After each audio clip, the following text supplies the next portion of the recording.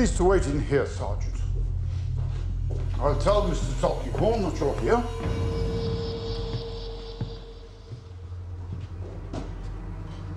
Hello, George. Hello. You're here before me, are you? Pretty close, are you? With the great man? We've done a bit of business, George. We're pretty familiar. Yeah, look out, here he comes.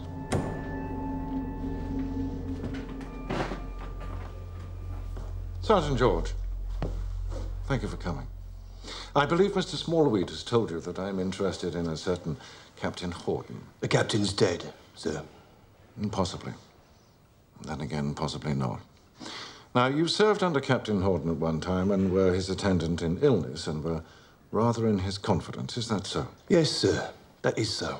So you may have in your possession letters, accounts, instructions in Captain Horton's writing. If I had, sir, what is that to you? I wish to purchase them. And may I ask why, sir? No, you may not. And if you were a man of business, you would know better than to ask such a question. But if you're afraid of doing injury to Captain Horton, you may set your mind at rest about that. Aye. He is dead. And so you say. Now, assuming that you have letters in the captain's handwriting, what will you take for them? I'd rather have nothing to do with it, sir, if you'll excuse me.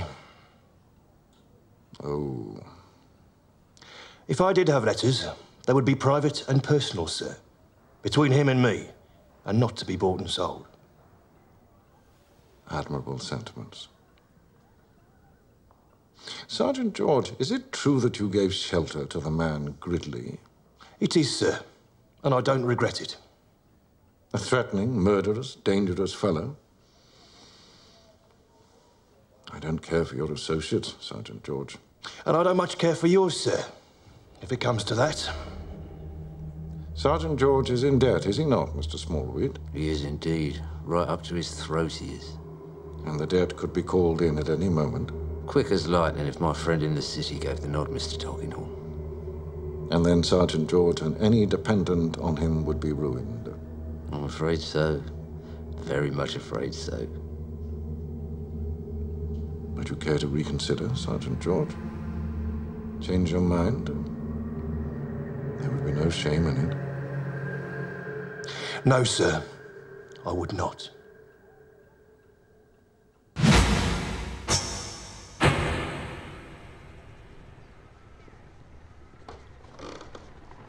Handsome carriage.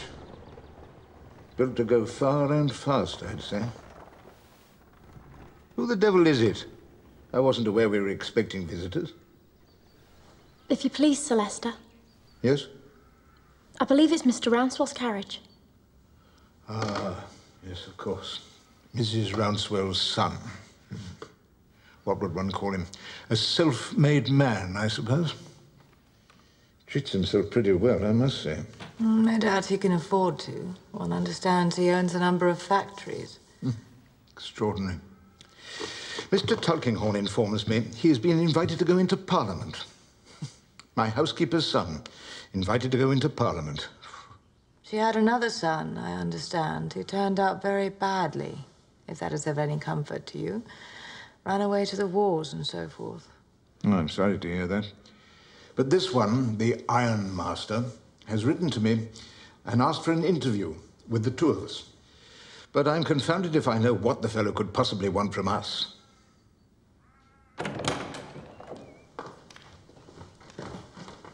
Mr. Rouncewell, my lady. Sir Leicester, Lady Dedlock, it is very good of you to see me. We would always wish to oblige Mrs. Rouncewell's son, sir. Please sit down. Thank you. I will be very brief. Lady Dedlock has been so kind as to take the young woman we have just seen into her service. Rosa Cartwright. Exactly. My son has fallen in love with Miss Cartwright and asked my consent to his proposing marriage to her. I am not at present inclined to oppose their engagement if the young woman is willing to engage herself. But I would have to make it a condition of my consent that she did not remain at Chesney Wold. Not remain at Chesney Wold? I don't understand you, sir. Mr. Rouncewell, pray explain what you mean. Willingly, Lady Deadlock. My wife and I were plainly brought up, but we have risen in the world, and we have been able to educate our son and his sisters well. Very well. Now, unequal marriages are not so rare in our world. The son of a factory owner may fall in love with a young woman who works in that factory. Mr. Rouncewell, do you draw a parallel between Chesney Wold and a factory? I agree. The places are different, but I think the parallel may be justly drawn. Are you aware, sir, that this young woman, whom my lady has placed near her person, was educated here, was brought up at the village school just outside the very gates of this house? I'm brought up very well, I'm sure, as far as that goes. Mr. Rouncewell... My lady, permit me one moment. Mr. Rouncewell, our views on duty, and our views on station, and our views on education, in short, all our views, are so diametrically opposed that to prolong this discussion would be repellent to your feelings and would certainly be repellent to mine.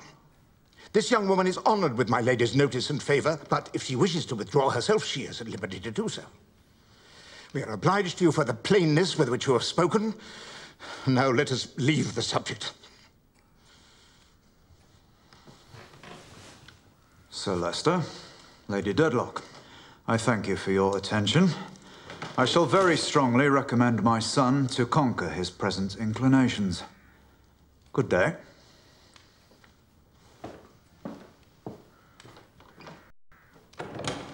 He's an obstinate fellow, that Sergeant George. Obstinate? He's a veritable brimstone beast. I'd like to tear his head off. I'd like to smash him to pieces. You try to do the man a favour, he spits in your eye. His position is vulnerable. I'll call in his debts. I'll lay possession on his shooting gallery. I'll have him in the debtor's prison. Not yet, I think. Watch and wait, Mr. Smallweed. That's what I've learned at law, and it's served me well. Mr. George may yet see reason. Let him reflect a while. He owes me money. I'd like to squeeze it out of him like blood out of an orange. And I would. If I had the strength. He has the strength and the passion, I believe. Is he a man of violence, Smallweed? Man of violence? It's his profession, Mr. Tulkinghorn. He's a past master in it. Then let's not put it to the test. Not yet.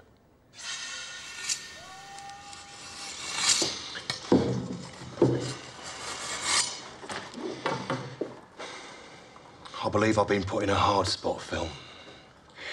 Those two, they could break me between them. Not them. Ain't no one can break you, Governor. They could put me on the street, and they're hard enough to do it. And if I was on the street, so would you be, Phil. Been on the street before, Governor? You don't want to go back there. I don't want to put you back there. If I were just to do what they say. But it's a matter of honour, Phil. This old place. It's all we know, ain't it? And it's all we've got in the world. It's about that, Governor. I won't see you on the street, Phil. I made you a promise a long time ago, and I'll never go back on it.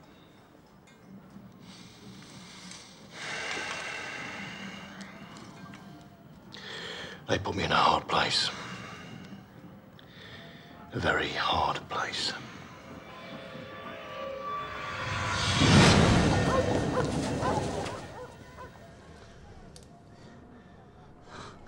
I'll let you out one day, I will. Who's that? It's me, Mr. Crook. Guppy, at your service. Kensington Cowboys. The very same. You can put that away, Mr. Crook. What do you think I've got here? The 2 and 6penny. You're half pickled already, aren't you? Well, let's make a proper job of it. Take drop stealth. No, not on this occasion, Mr. Crook. Bit rich for my blood. Barbary. That's what you're after. Here.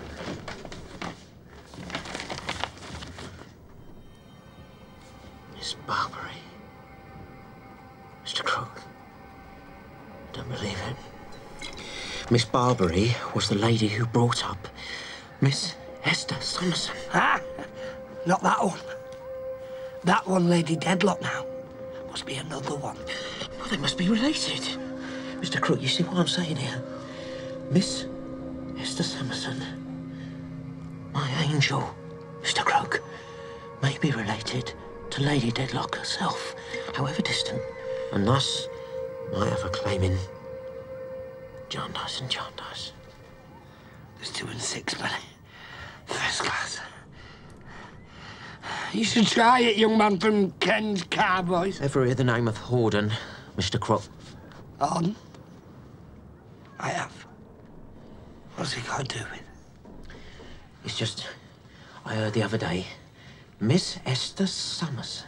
Your angel. Was previously known as Esther Horden. Horden? Here, I can show you a thing. Look here. These belong to my lodger, Nemo. Captain Horden. He really was. Ah, hey, don't touch. What thing? Hey, worth. Hello? I keep 'em all. I keep 'em all. Horden, yeah, but smell. Smells of ladies. Love letters. Now, not look. Smell.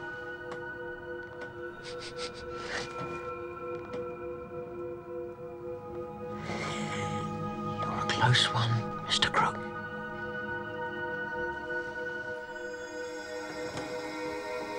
Come to me, child. Come here.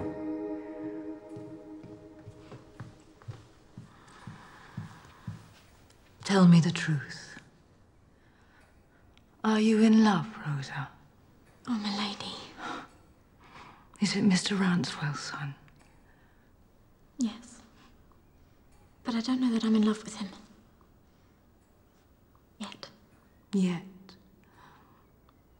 I did think that he liked me. Forgive me, my lady. I'm not angry with you, Rosa. You know I like to have you near me. Thank you, my lady. You would not want to leave me so soon, would you? Even for a lover? Oh, no, my lady. Good. Now, I have been thinking of spending some time in our London house. Should you like to come with us? Oh, yes, my lady. Then you shall. Miss Esther Summerson.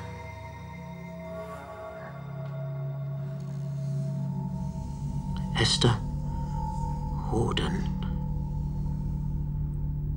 Nemo, the law writer. Known as Captain Horden. First, Miss Barbary. Second, Miss Barbary. Lady Dedlock.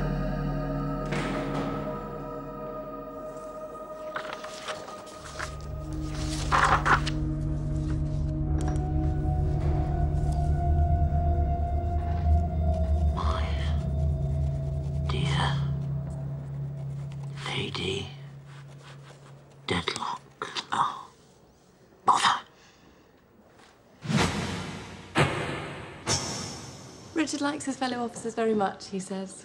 That there is a good deal of gaming, in which he does not, surely. Perhaps I'm alive for the making of it. If you please, sir, Mrs. Woodcourt. Mrs. Woodcourt. Oh, perhaps she'll have some news. Mr. Jarndyce, you must think that this is very strange, but I will tell you how it is. My son, Alan, particularly wished to be remembered to you all. Of course, Mr. Woodcourt, the physician. And as I was visiting in the neighbourhood, I thought I might as well come and introduce myself, you see? An excellent thought, Mrs. Woodcourt. Delighted to make your acquaintance. These young ladies, I suppose, are Miss Ada Clare and Miss Esther Summerson. Which is which, may I ask? This is Miss Clare, and this is Miss Summerson. Miss Clare. Miss Summerson.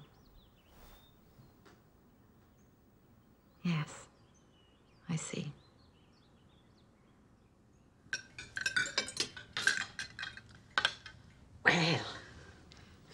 Very nice.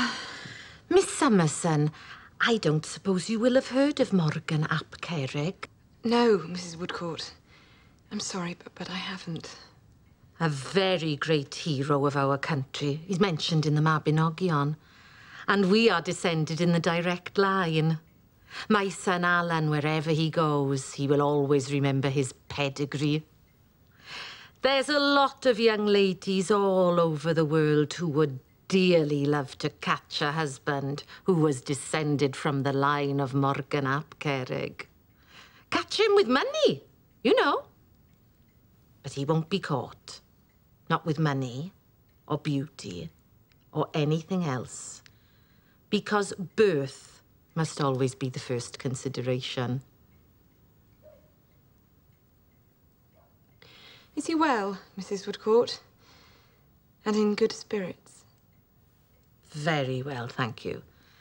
Seasickness has never troubled the seed of Morgan ap Cerrig.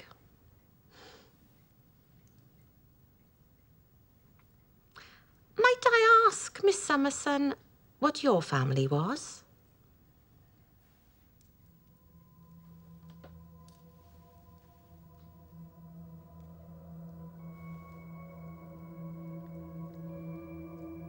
I never knew my mother or my father, Mrs. Woodcourt. No? Well, I dare say there's a good deal of that goes on in England.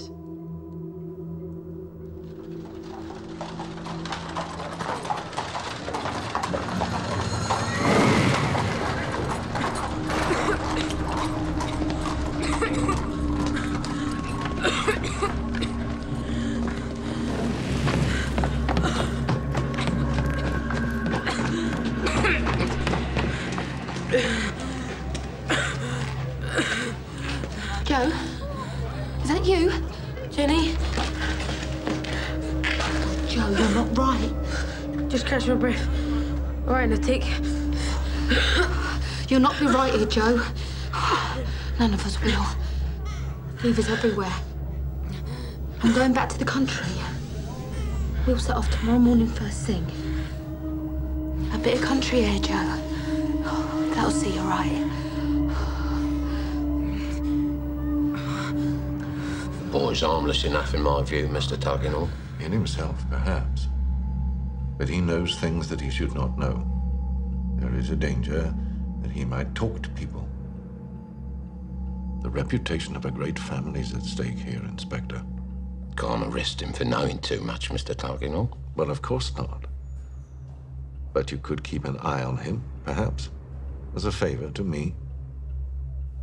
Make sure he keeps with his own kind, out of harm's way. That's all I mean.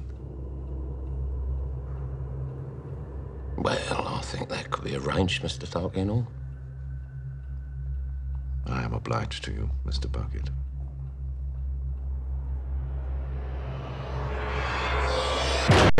Left Guppy!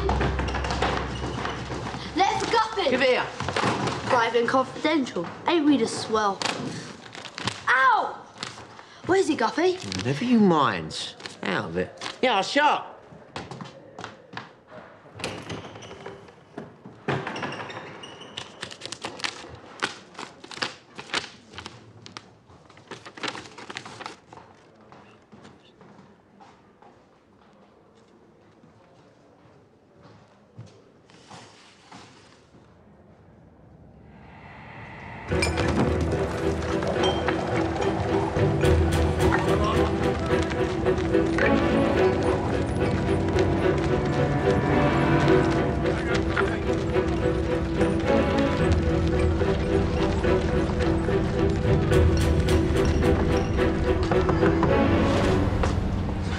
So good of you to come. I came as soon as I heard. Is this the poor boy? No.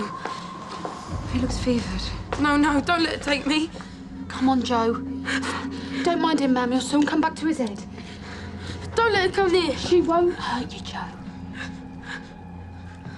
Let's get you in a chair. Come on. You're all mixed up because you've got fever. I think we should take him home with us where he can be cared for, Charlie. Will you come with us, Joe? You're not the other lady. No. I've seen her. She's very like, but not so young.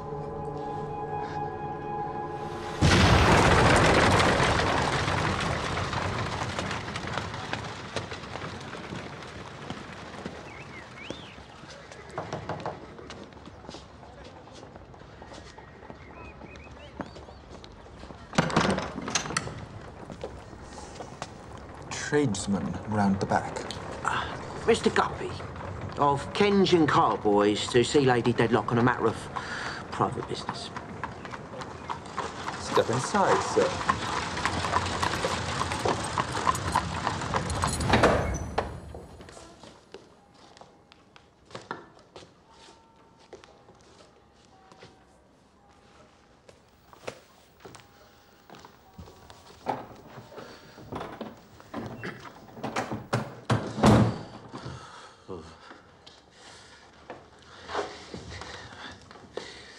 My dear Lady Dedlock.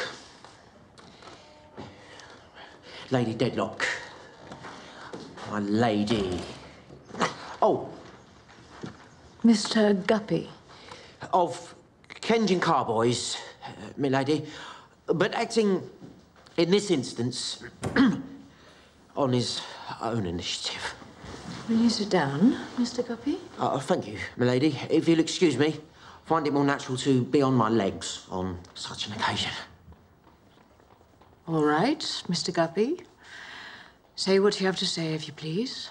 With your ladyship's permission, then.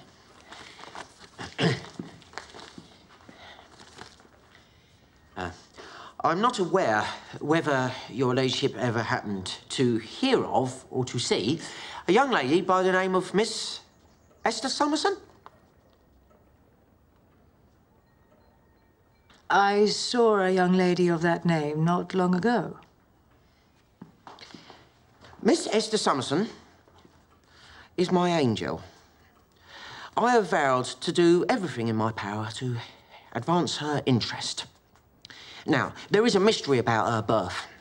If I could make any connection with your ladyship's family, then she might have a right to be a party in Jarndyce and Jarndyce. And if I could establish that, she might look upon my proposals with more favour than she has exactly done as yet.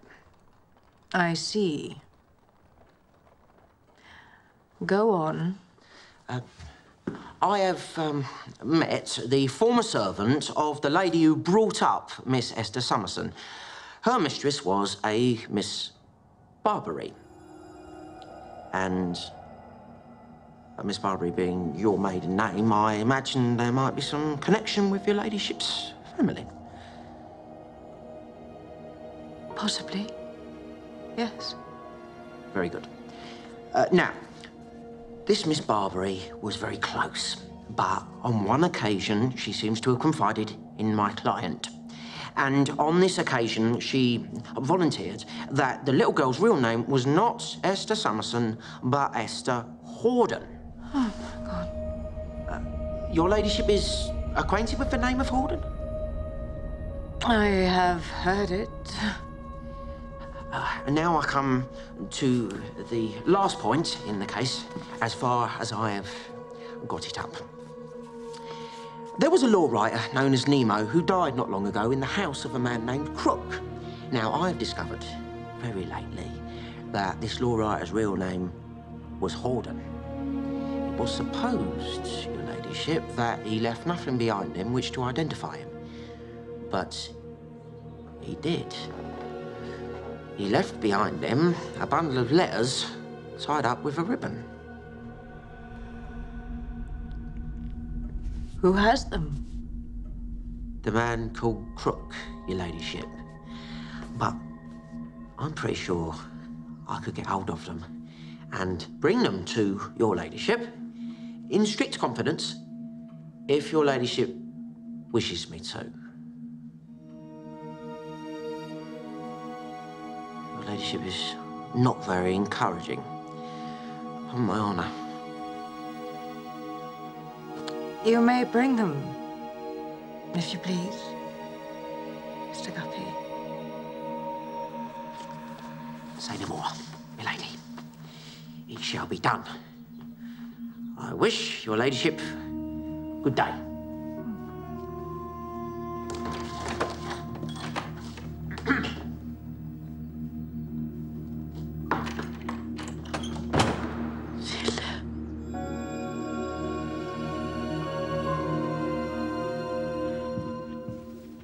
This is a sorrowful case. What do you say, Harold? You had better turn him out. Turn him out? Be cross with me if I deserve it, but I have a constitutional objection to this kind of thing, you know. I always did when I was a medical man. But he's not safe, you know. There's a very bad sort of fever about him. What is he to do, then? Well, upon my life, I've not the least idea. I am but a child, you know. Yes, and I believe there's no such a child on earth as yourself. Now, there's a bed in the loft room by the stable. He can sleep there tonight, and tomorrow we can arrange for him to be taken into a fever hospital. Very unwise. You can't recommend anything for the boy, I suppose? My dear Jarndyce, I observed a bottle of cooling medicine in his pocket. It's impossible for him to do better than to take it. And you can tell him to sprinkle a little vinegar about the place where he sleeps, to keep it moderately cool and him moderately warm. But it is my considered opinion that you are very unwise in giving him house room at all. Thank you. All right, then, Joe. Let's see what we can do for you. All right.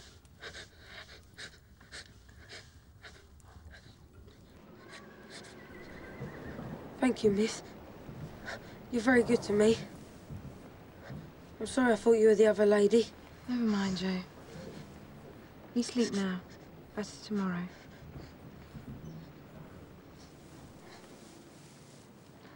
Thank you, Charlie.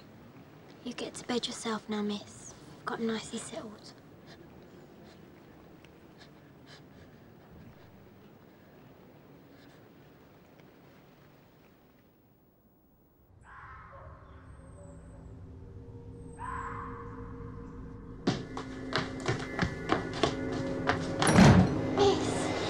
Miss, what is it, Charlie?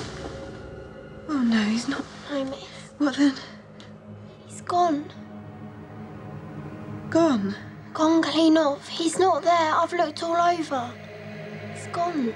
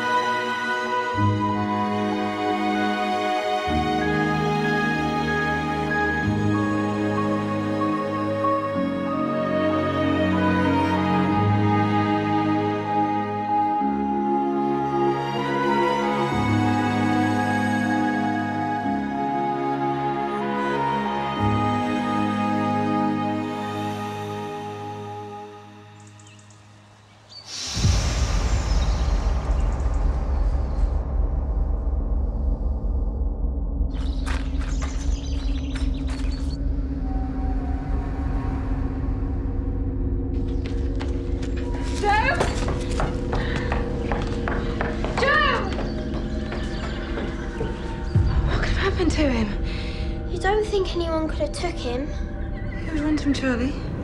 The boy is safely stowed, Mr. Tulkinghorn. You're quite sure? Oh, yes, sir. Acting on information received from a friend of ours, it was all done very quiet and discreet, Mr. Tulkinghorn. Perhaps I was being overcautious.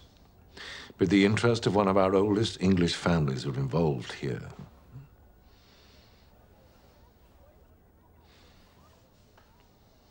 Will you take a glass of wine, Mr. Bucket? Thank you, Mr. Tulkinghorn. I will.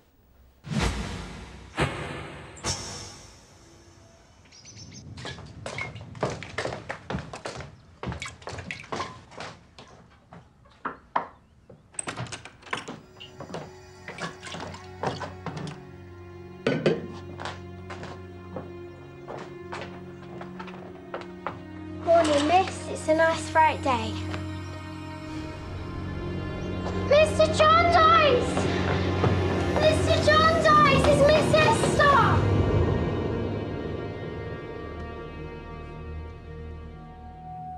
I have to tell you that Miss Summerson is gravely ill.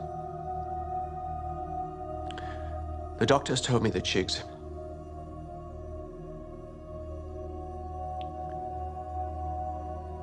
exhibits all the symptoms of the smallpox. Miss Summerson's maid, Charlie, has been kind enough and brave enough to volunteer herself as Miss Summerson's nurse. No one else, no one else, Ada, is to enter her room or to handle any dish or cup or anything else that she has touched. Is that quite clear to you all? Yes, Mr. Jarndyce. I pray to God that you may survive this.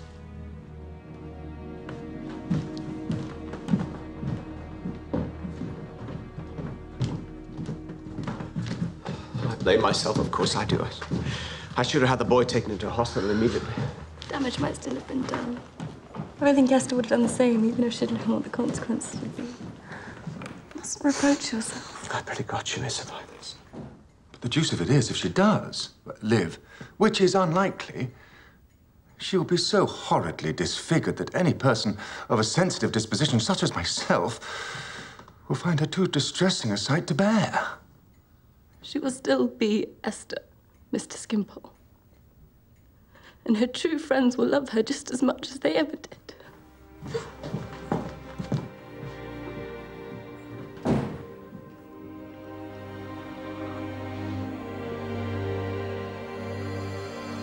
And for dinner, my lady? Whatever you think fit. I got very good 4-quarter of lamb from Diggins's, my lady. Sir Leicester's partial to lamb. Lamb, then. Very good, my lady. Oh, if you please, my lady. Yes, Mrs. Rounswell. You remember the young ladies that were staying with Mr. Boythorn a while back? What of them? One of them's taken very ill with the smallpox. Like to die, poor girl. Mr. Diggins had it from Mr. Boythorn's groom. Which young lady? Oh, not the Jarndyce ward, my lady, the other one. Miss Summerson.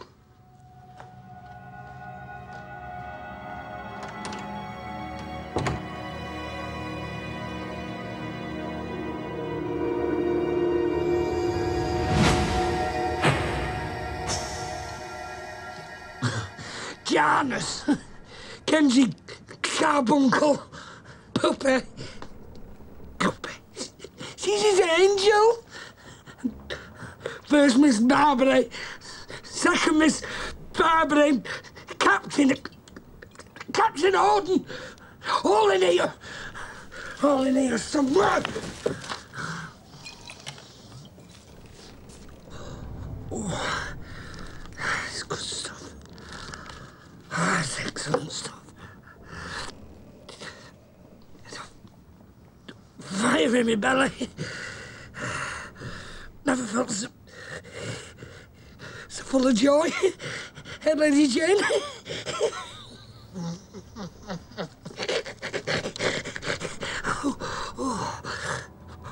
Warm as toast now.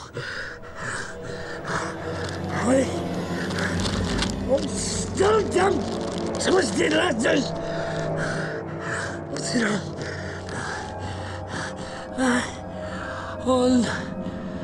Undressed. Dearest James. Even when the lady. It's a love letter. I can read it. What's this? Lady Jane, I can read. I can read. Oh! Oh! That's warm. It's warmer than toast. It's warm as... It's warm as... See?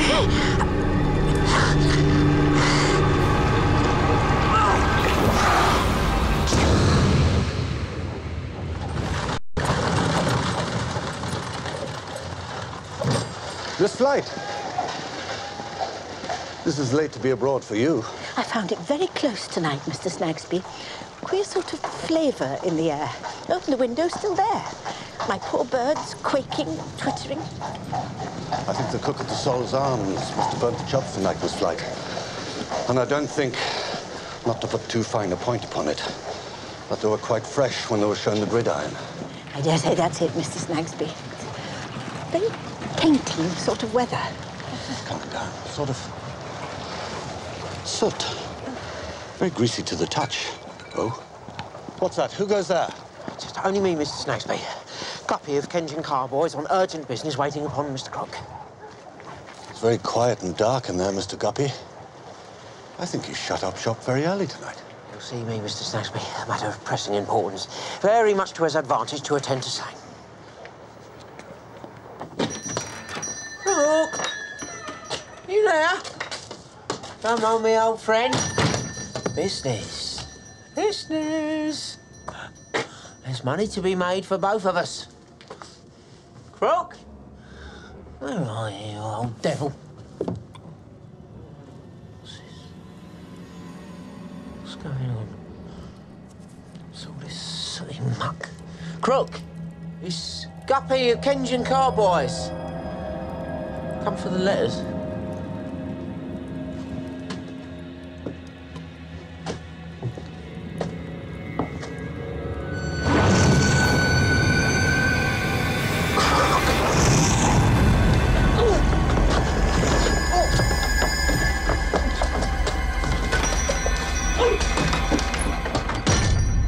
I could go to her and be with her.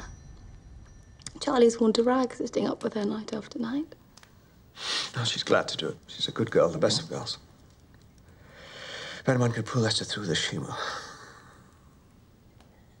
Richard asks constantly about Esther in his letters. He's so anxious about her. Yeah. Yes, I know how much he cares for her. And what else does Richard have to say for himself? He has a good deal to say, but I don't think you'd care to hear it. Now, come, Ada, I won't be angry with you, nor him for that. Not now, not at this time. I've been coming to think I was too hard with the pair of you. His love for you is as steady and true as anything I ever saw. And mine for him. But what he says does worry me.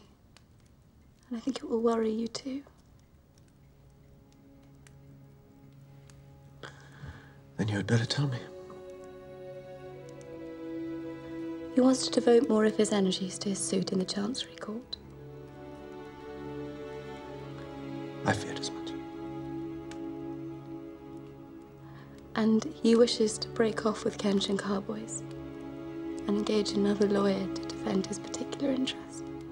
Please don't be angry with him or with me for telling you this. I can never be angry with you, Ada.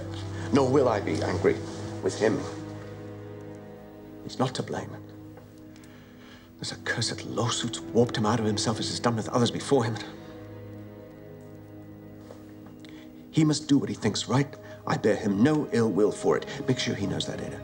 And there will always be a place for him here at Bleak House when he wants it, and a place in my heart, too.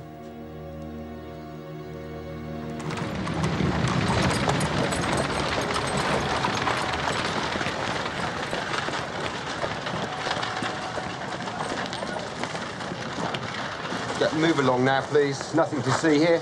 Crook won't be opening up today. I need to recover some property for a client officer. Guppy, Kensington Carboys. Don't care who you are, sir. No one goes in there, and nothing comes out, not till after the inquest. Yes, I know all about the inquest. I am one of the principal witnesses. Better get over there, then. Coroner's gone up already.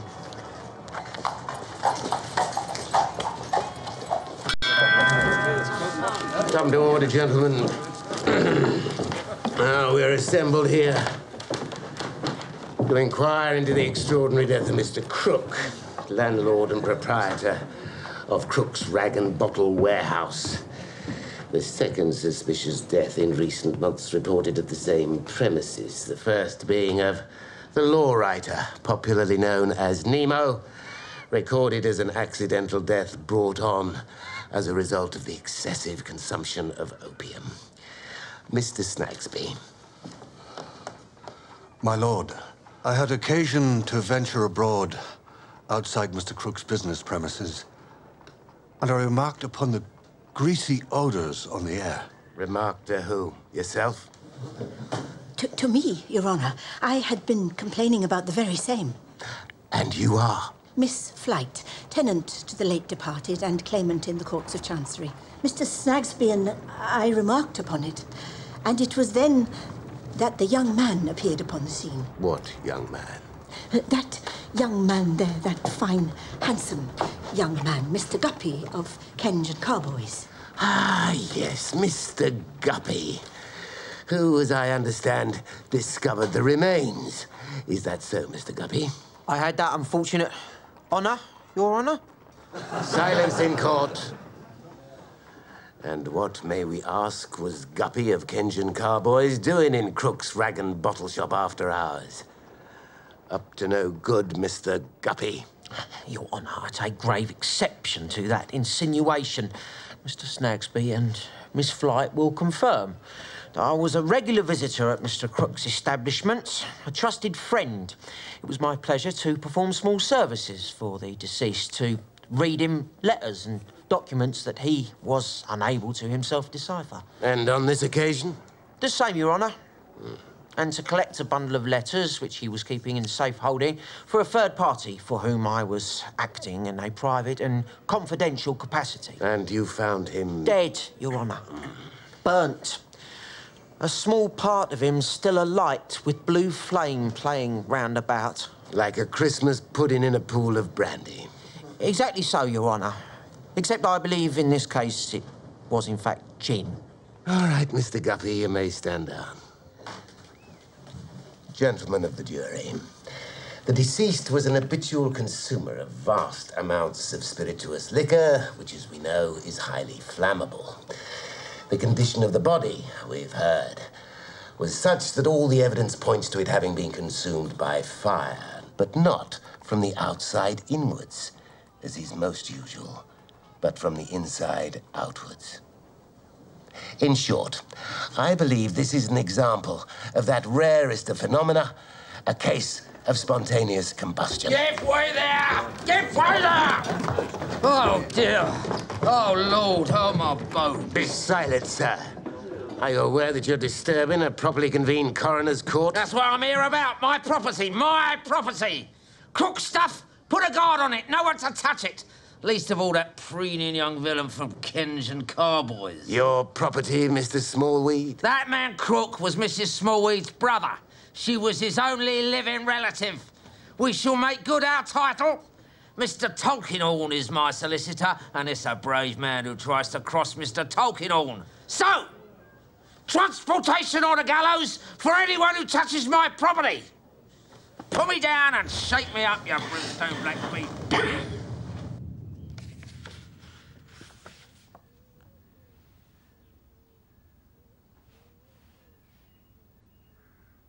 Charlie? Oh, Miss, you've come back to us. How long was I away, Charlie? 2 whole weeks nearly, Miss. The doctors didn't think you'd pull through it. But I knew you would, Miss. I knew you wouldn't leave us. It's very dark, isn't it, Charlie? The doctors thought the light might hurt your eyes. I think I could bear a little more light now.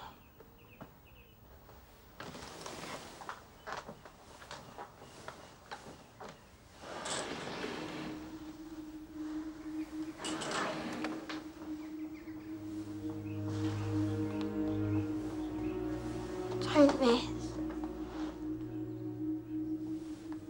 Am I much marked, Charlie? Not as bad as all that, Miss. And the marks do fade with time. Though you could hardly tell they were there, they say. Bring me a looking glass. I want to see what you see. Not now, Miss. Leave it till tomorrow. Leave it till you're strong enough to get out of bed. No, Charlie. I mean it.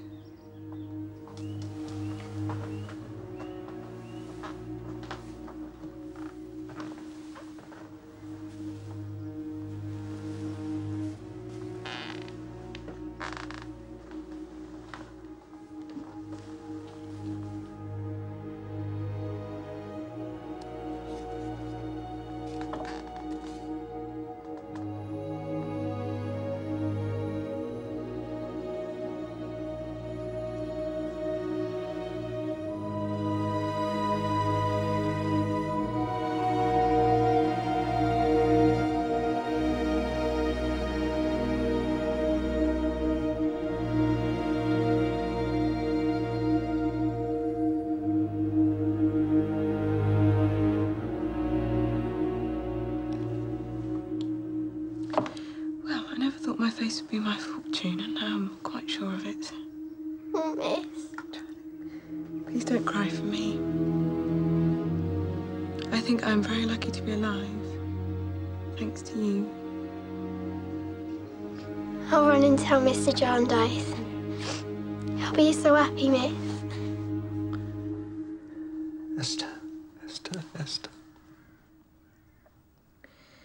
I don't mind you seeing me as I am. But I'm not sure I want Ada to see me like this. I think it would upset her. Well, you will have to take your chance on it. Because I haven't been able to keep her away. Esther.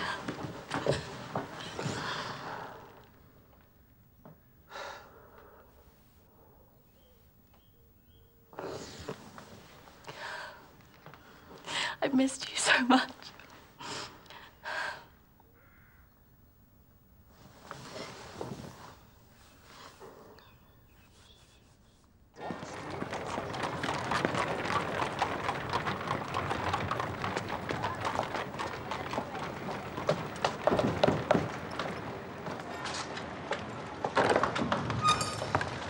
Mr. Guppy, of Kenjan Carboys on a matter of personal business with her ladyship. Her ladyship is going out directly. Don't you see the carriage at the door? Yes, I do see the carriage, but I want to see my lady too. I think she will see me.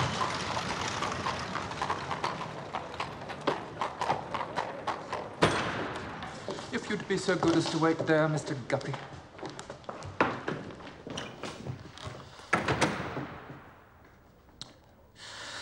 Your ladyship, 1,000 apologies. Circumstances beyond my control. Oh, Lord.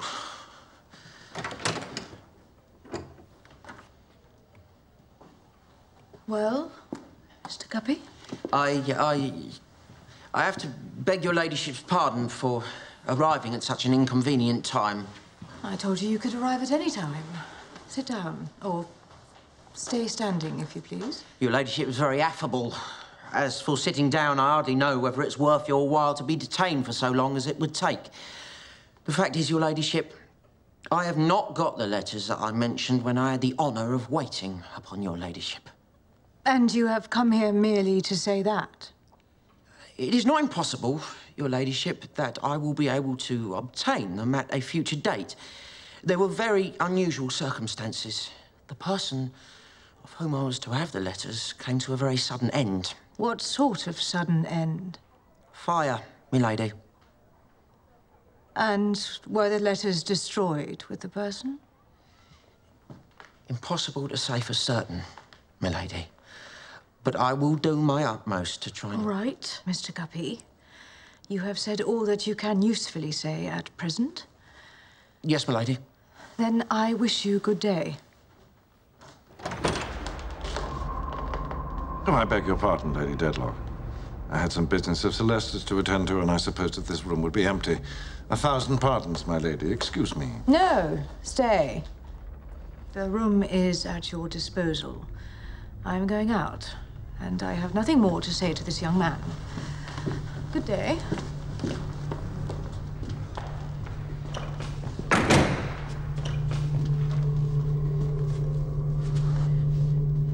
Excuse me, Mr. Tulkinghorn. Do we know you, young man? Are you not from Kenge and Carboys? Yes, sir. My name is Guppy. Mr. Guppy of Kenge and Carboys. I understood that I had the honour of conducting her ladyship's legal business.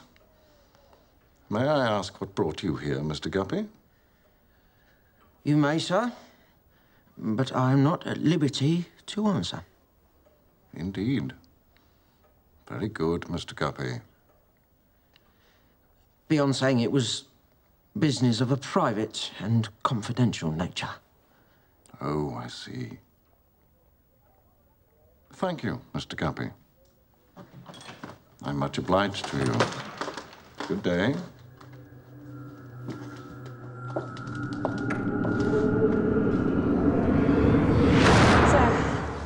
What has been happening? What have I missed? You have been missed. Very much. One strange thing. One day when I walked up to the village, I met Jenny from the brickfields. She was so sorry to hear you were ill. Blamed herself over it. Did she have any news of that poor boy Joe? No. But what she did say was very strange. She told me that a lady with a veil had stopped by her cottage and asked after your health. What lady? She couldn't say. Stranger. But this lady had taken a handkerchief of yours as a keepsake and left her some money for it. Do you remember that handkerchief, Esther? The day her baby died. I used it to cover his face. Yes. Jenny had kept it with the baby's things. But the lady with the veil had been so particular about wanting it. What a strange thing. I hope you're not tiring her, Ada. No, indeed. I feel stronger with every day. Then perhaps you'll feel well enough to see someone who's been very anxious to hear about your progress. My physician, Mr. Woodcourt, you remember him? Yes, very well. But have you heard what happened? No, what? Oh, my dear, there was a terrible shipwreck. Oh, don't be agitated. He's safe. Hundreds of dead and dying, numbers of drownings thrown upon the rocks, but through it all, my physician was a hero. Saved many lives. The whole country rings with it. He should have a title bestowed upon him, and no doubt he will. No one could deserve it better, I'm sure. And he's well, you are sure of it? Quite well, my dear. Guppy, Claire. What do we know of Guppy? Guppy? Young Mr. Guppy of Kent and Carboys? Yes. Not a lot, Mr. Tulkinghorn. Not much is known against him at any event. Keen, respectable young clerk, ambitious is the word they use for Mr. Guppy, looking to rise in the world. Were you thinking to employ Mr. Guppy, sir? In some capacity? No. I sent for Smallweed. Has he come? He's waiting in the outer office, sir. Have him carried in. If you care to come through, Mr. Smallweed, Mr. Tulkinghorn is expecting you. Oh, have a care, you slaughterhouse ruffians. Oh, my bones are sockets. I tell you, Mr. Tulkinghorn, I'd take it very kindly if you'd wait upon me once in a while instead of causing me to be posted all over London like a box of butcher's tripes. Very kind of you to attend, Mr. Smallweed. I should be at Crook's guarding my property. And what is there to guard, especially? I don't know, and that's a fact. But that old brimstone beast had something worth snaffling. Guppy's after something there, I know that. Guppy, you say? Very puffed up and full of himself he was at the inquest. Was the name of Horton mentioned there? Horton? No. But he's at the heart of it, I believe. I think we should speak to Sergeant George again, Mr. Smallweed. Call in his debt, squeeze him dry, smash him to sawdust. If need be, Mr. Smallweed. It may come to that.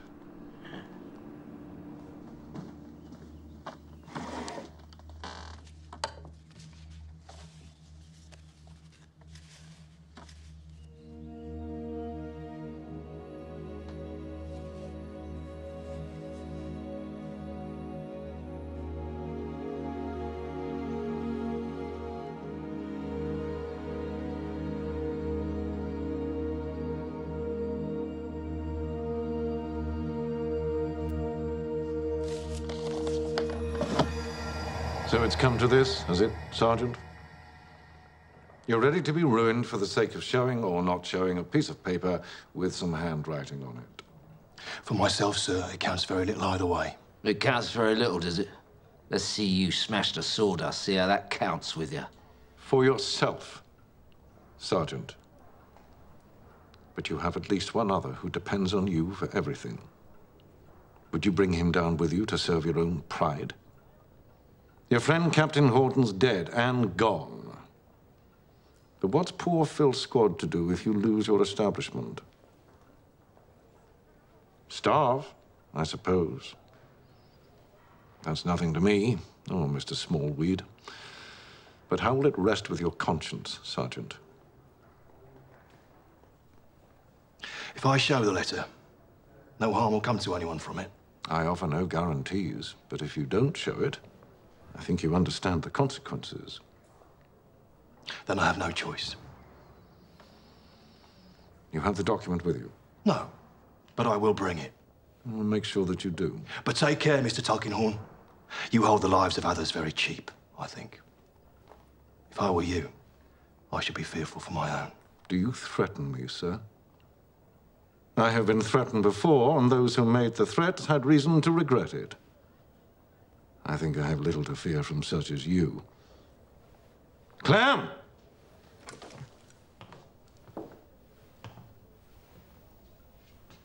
Show the gentleman out.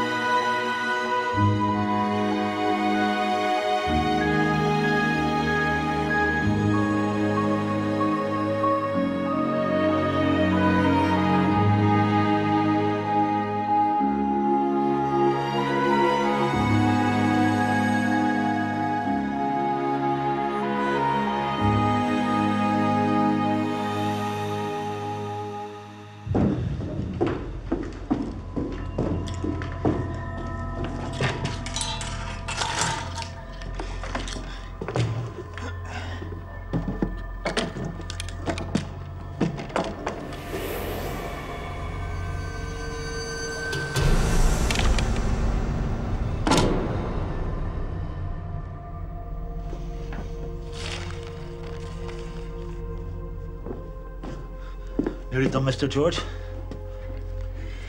All right, Phil. Is that the captain's letter? It is, Phil. You gonna hand it over to Mr. Tulkinghorn? I can't see my way out of it, Phil. It's that, or we're on the street. Tell him to go hang. We'll get by. I'll be all right, Mr. George. You don't want to worry about me, so I can go back in the old one too. I think your fighting days are over, Phil. No offense. But this, it's a matter of honor. The captain's honor. Matter of life or death, Phil. And the captain's dead. I think my duty's to the living. Mr. Tulkinghorn will have what he wants. This time.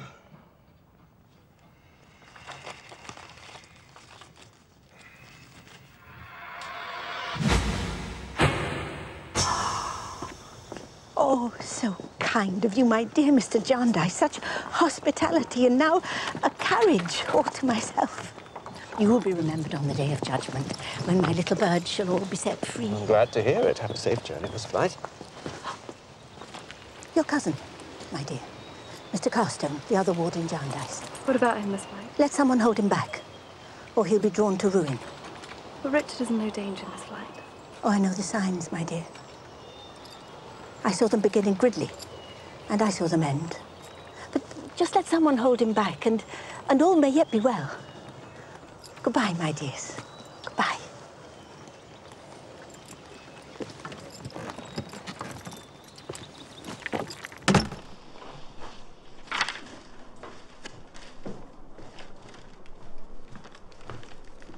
What's this, Clem? The writing sample from Sergeant George, Mr. Tulkinghorn. I asked him to step inside, but he wouldn't wait. No matter. Let me see it. So this is Captain Horden's hand.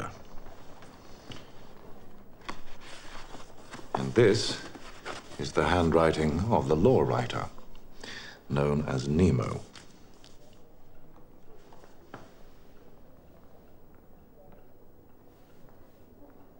I'd say the handwriting of the two documents was identical. Would you, Claire?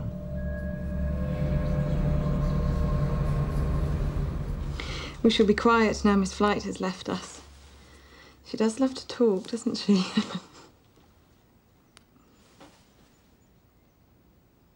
Ada, what is it? I didn't quite like what she said about Richard. Miss Flight says a lot of odd things about all sorts of subjects. To say that he might be ruined. To compare him to poor Mr. Gridley. Richard's love for you is steady.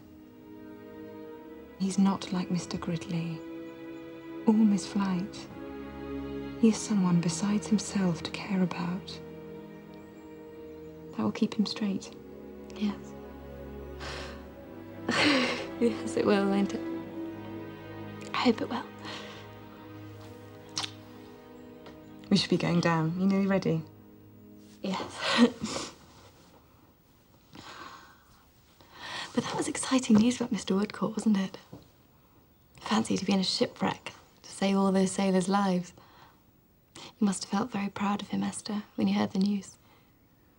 I did feel proud of him. I do. I can't help it, though. He's nothing to me now. Esther, how can you say that? Because it's true. He cared for you. No, he did. Perhaps he did. And perhaps he might have told me before he went away if I had been richer or somebody's daughter. But he never did. And now I'm glad he did not. If he had, how he would regret it when he saw me again as I am now. Don't look at me like that, Ada. It's the truth, and you know it.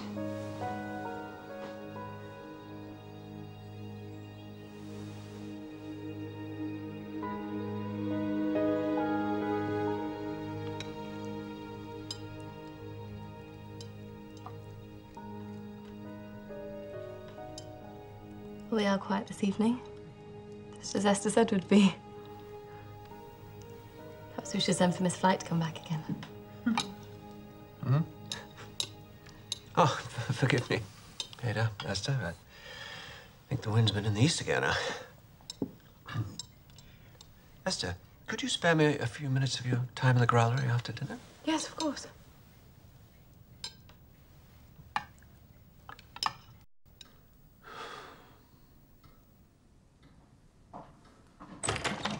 Come in, Esther. Shut the door.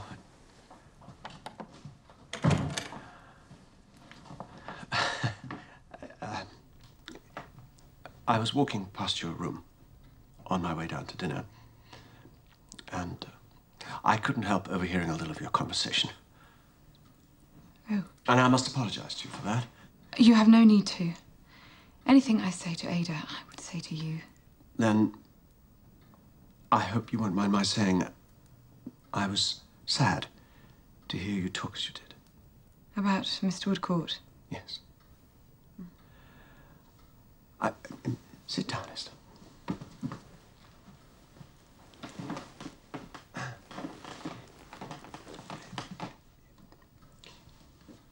Did you truly care for him?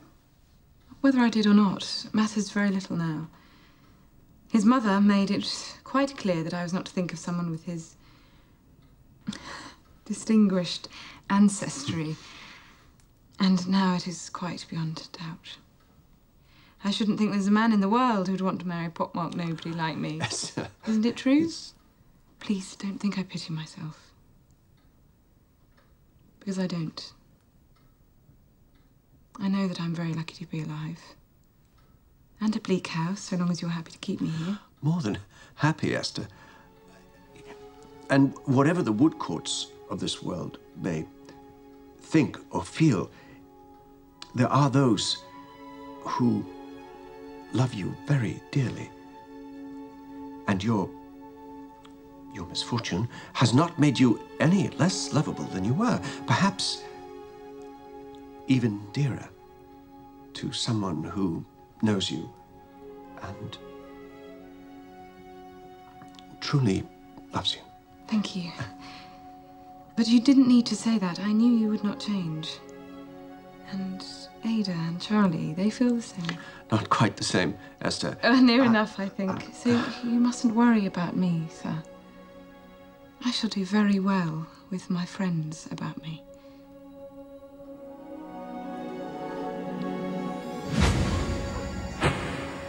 Rubbish. Rubbish. Rubbish. Rubbish. Rubbish. Rubbish. Shake me up, Judy. Not so rough, you pole parrot. Let's have the next lot. There's money in this somewhere, I know it. And I'll have it, because I'm owed it, and it's mine. Out, out, out!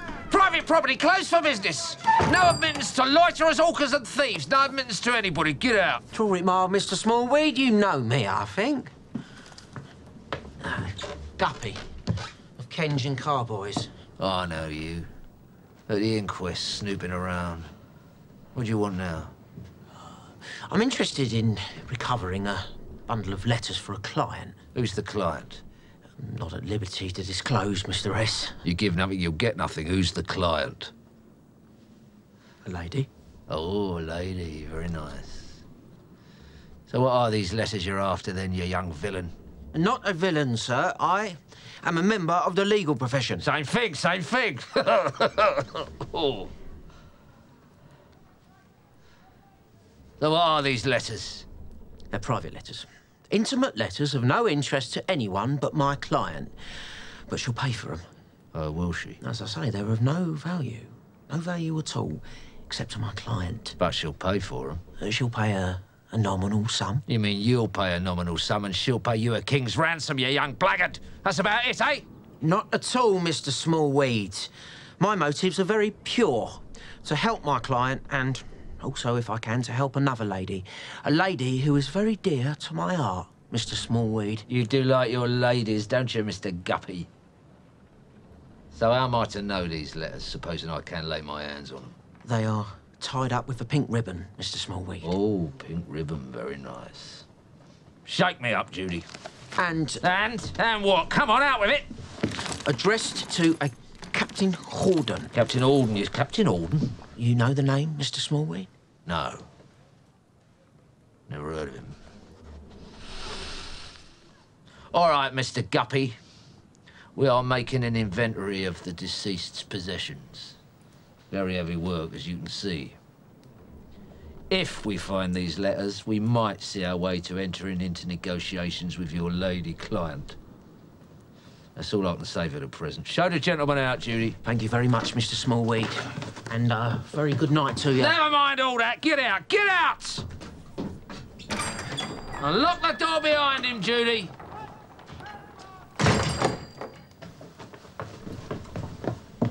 Captain Horden.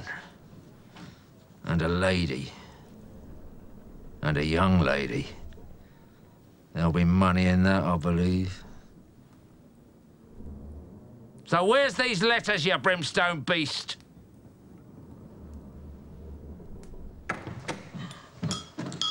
A letter from our friend Boythorn with an invitation to visit him.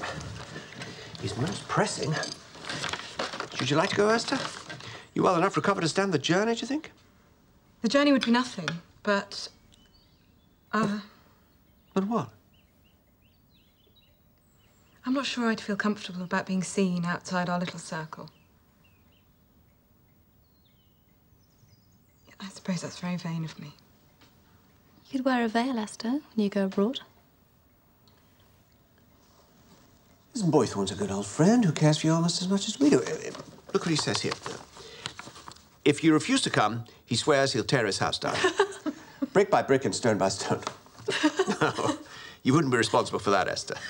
No, I wouldn't be responsible for that. And I must get used to my new self and people seeing me as I am now. Please tell Mr. Boythorn I'm delighted to accept his invitation.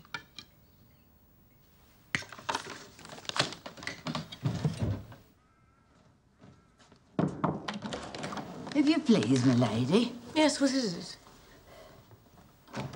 I thought you'd like to know the young ladies are staying at Mr. Boythorn's again. They've been seen round the village. Both? Yes, my lady. The one who was ill, Miss Summerson, is it? Is she recovered? Yes, my lady, thank the Lord. But they say her poor face is terrible scarred from the smallpox. Thank you, Mrs. Randall.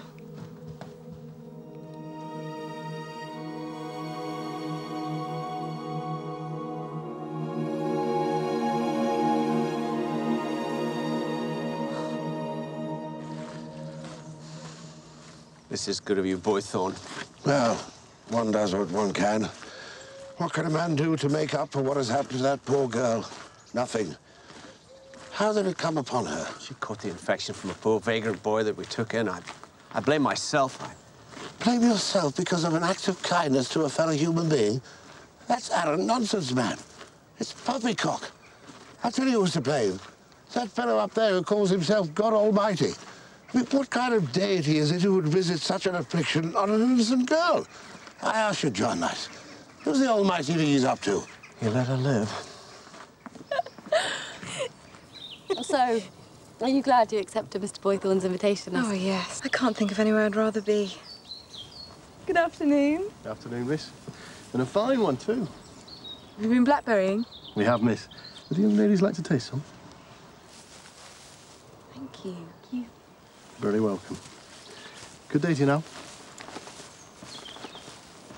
What's the matter with the lady's face, Pa? Don't be rude.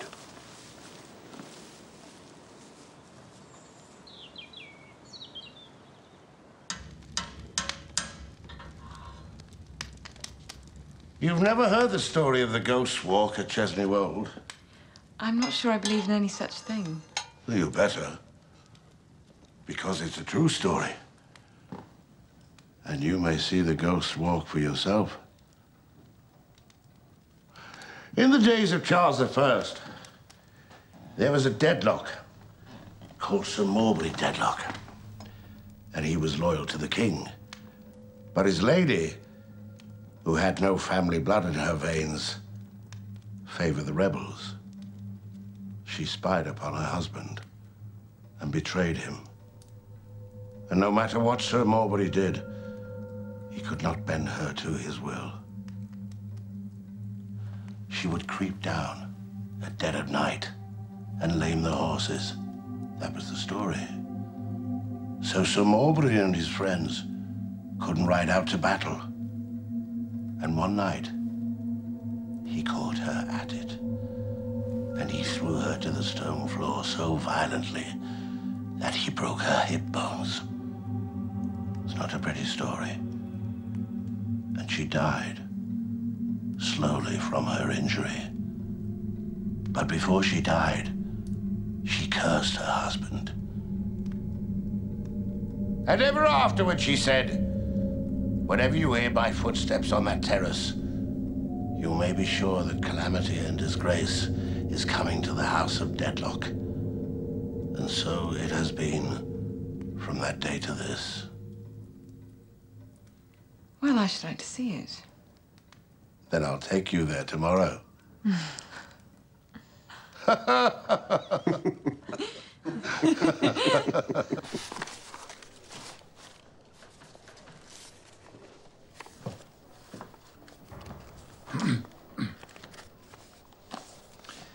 Yes, Clam? Sergeant George, Mr. Tulkinghorn. What about him? Well, sir, seeing as how he provided the handwriting sample. Yes? Well, am I to send him through the paper to say that he's released of the debt? No. You say no, Mr. Tulkinghorn? Tell Smallweed to let the matter rest for 1 month and then foreclose on the debt. I don't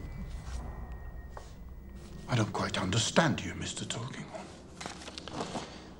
I did not expect to have to justify my actions to my clerk, Clam. But, since you ask, I choose to foreclose on the debt because I wish to do it. And because I can do it. Sergeant George is going to have to learn that there is a price to be paid for acts of defiance. Quite clear, Clam? Yes, sir. Thank you, sir. Good. Then go and do as I tell you.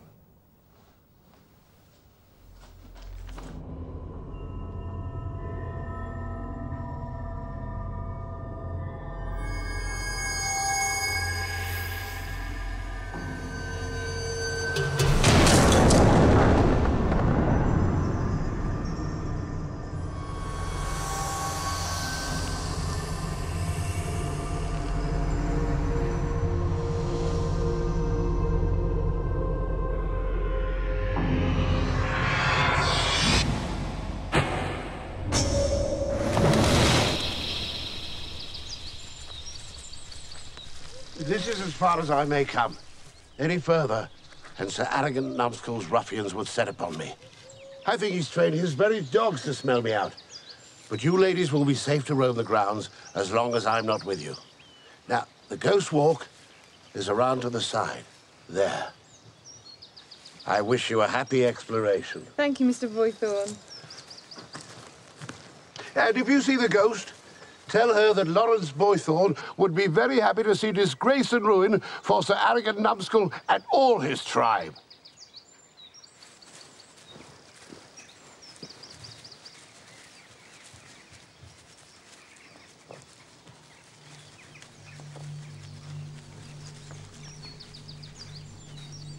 It's a great big dark old place, miss, ain't it? Do you like to live in a place like this, Charlie? No fear, miss. Nor I.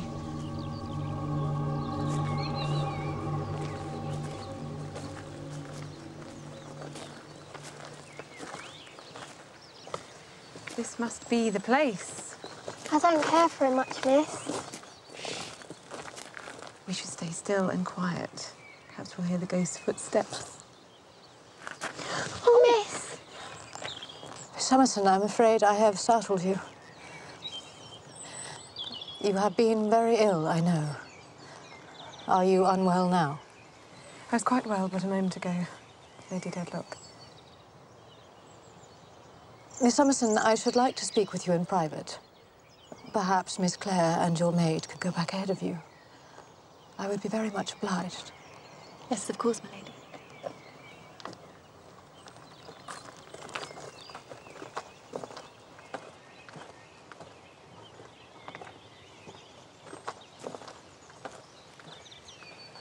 Come sit down with me, child.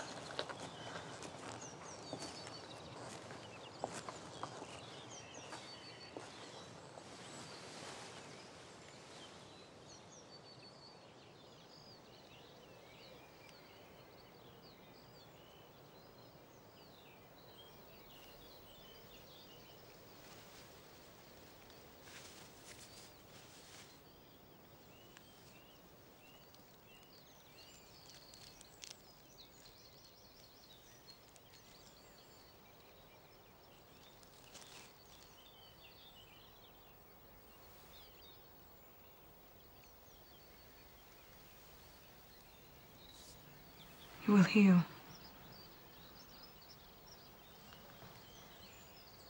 What? What is it? I have something to tell you. Something so dreadful, I'm not sure that I have the courage to speak the words.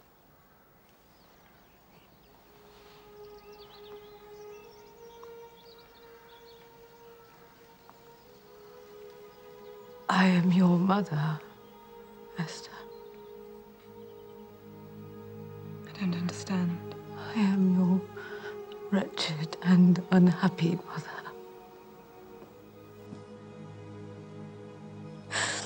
Can you bear to look at me? Can you forgive me? You are truly my mother. I never knew you lived. They told me you had died only hours after you were born. For 20 years, I never knew I had a daughter living. I thought I should never see you. May I? May I call you Mother? May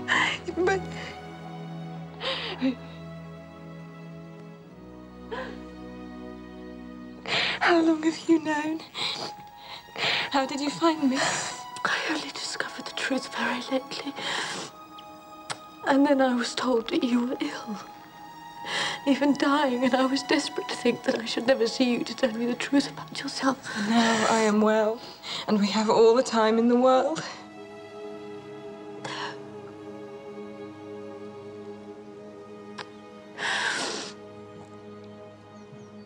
This story has no happy ending. I was a willful and impetuous young woman.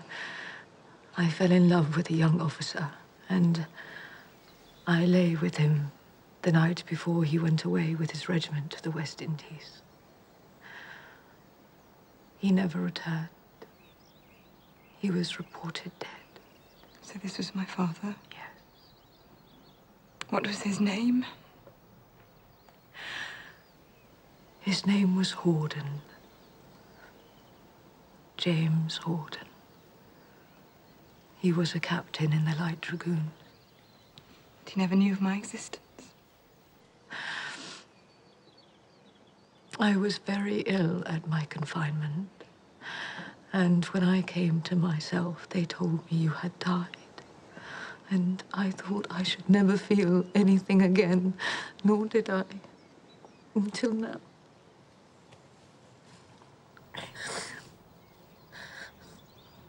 Sir Lester Dedlock asked me to marry him, and I accepted him. Of course, I told him nothing. I deceived him and let him think that I loved him. That was wicked of me, and no doubt I shall pay for it. I have tried to be a good wife to him, but the family honor means everything to him. And if my secret were known, it would destroy him. He must never know. If he does, everything is lost. He is disgraced, and I am ruined.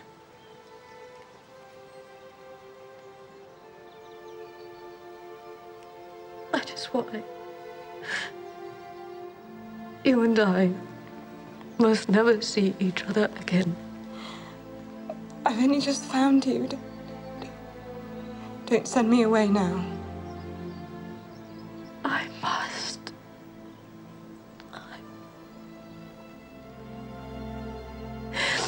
If we were to see each other again, it would be discovered for certain, and it would all come out.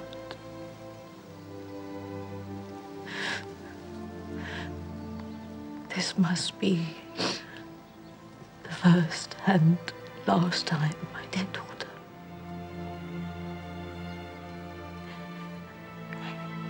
I came to see the ghosts walk, and I thought it was just a story. But it's true, isn't it? I am the one who will bring calamity and disgrace to the house. It is true what Miss Barbary said. It would have been better if I had never been born.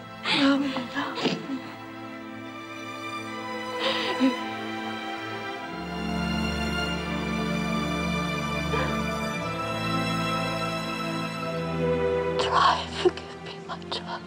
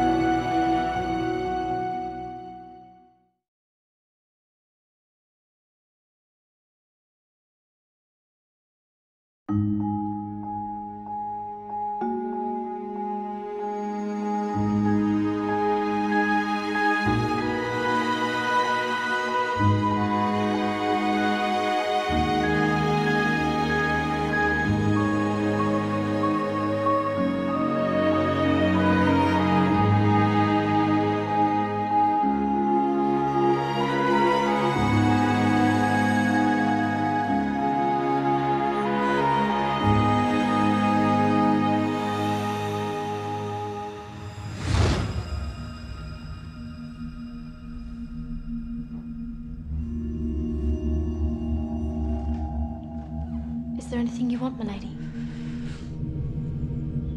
No. Thank you, Rosa. Nothing at all.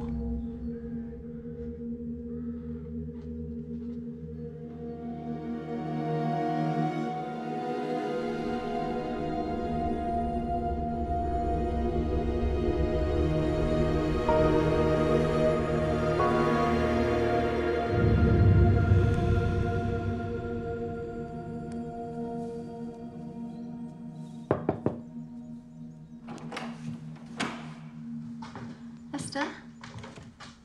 Are you well? Yes, well enough now, Ada. But you were upset. Tonight I saw you as you ran into the house. I was a little upset, but now I'm fine. It was Lady Dedlock, wasn't it? What did she say? Was she very angry with us for trespassing? No. What then? I can't tell you, Ada. It's a secret? Yes, it's a secret. So secret you can't tell your best friend in all the world? Well, I gave my word. Perhaps one day I shall be able to tell you. But for now, you must promise to never ask me about it. I thought we would never have secrets from each other, Esther. I hope that this will be the only one. I was going to tell you one of mine, but now I'm not sure that I shall. Esther! Ada! Later.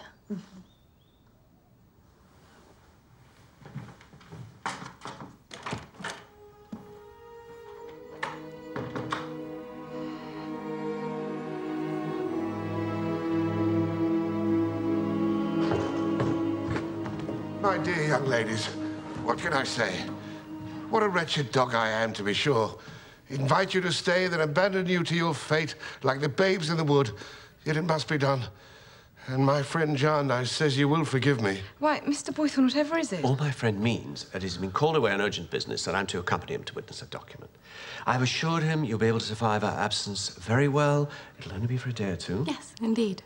Being as you are two very sensible and competent young women. I hope we are, sir. Well, I am most prodigiously obliged to you both. There. With a bit of luck. I couldn't think how I was going to manage it. Manage what, Ada?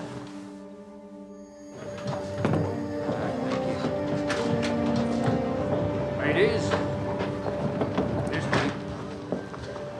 Oh, you mustn't be cross, Esther. Someone's staying here that wants to see you. Wants to see me? Your ladies. Richard. Esther. Come, let me see you.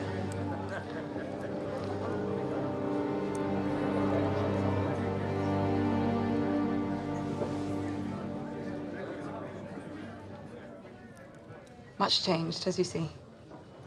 No. No, still our same dear Esther. What a joy it is to be together again, all three of us. Let's sit down.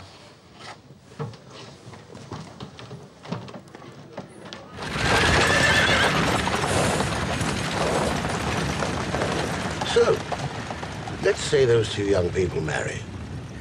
What about Esther? Though she has been Ada's companion, will she go with Ada when Ada is Mrs. Carston?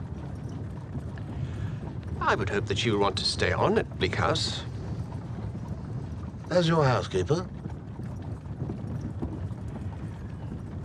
Not necessarily as my housekeeper. Then as what, man?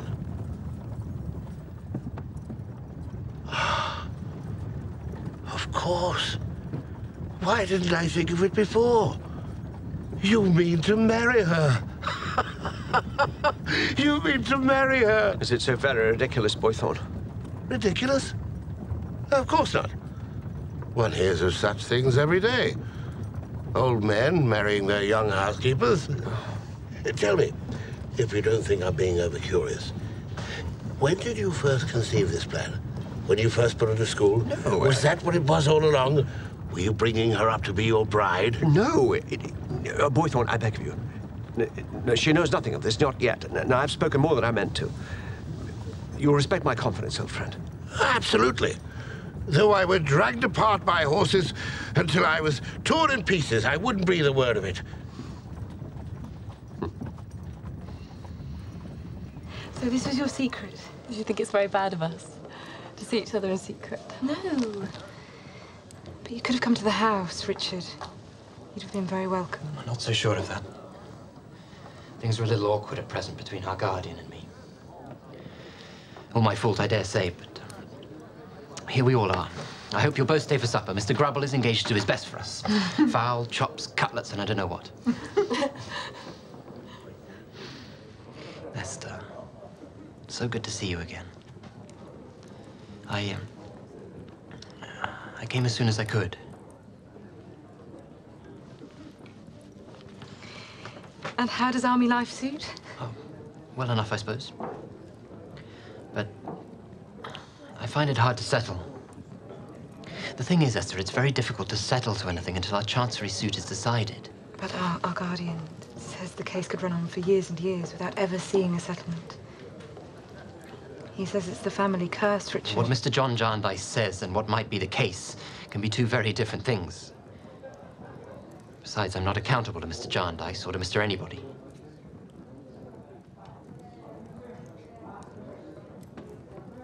But we won't go into that now. He and I must agree to differ, that's all.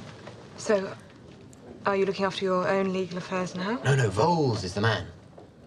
And what a man for putting his shoulder to the wheel. But Mr. Skimpole introduced us, you know. I'm eternally grateful to him for doing so. You won't be joining your friend for supper, Mr. Skimpole? Not this evening, Mr. Grubble. Best not. Ah, right you are, sir. Fresh glass, Mr. Grubble? Right you are, sir. Is Mr. Skimpole the best person to advise on matters of business, do you think? Well, I was surprised myself at first, you know, but if you met Voles, you'd set all doubt aside. We're all action now. There's more expense, of course, but that's only to be expected if we're to see results. Ada understands all that, don't you, Ada? I mean, it's for your sake as much as mine, you know? But Richard, what if nothing were to come of it after all? What if you've been wearing yourself out with waiting and anxiety and false hopes and expense? I never wanted to be rich, and I'm sure you didn't either. No, of course not. Then why not give it up? Give it up? And then we could be poor and happy. Ada, I would. I'd do it like a shot. The money's nothing to me. Then? Justice. Justice for me and for Ada. That's all I want.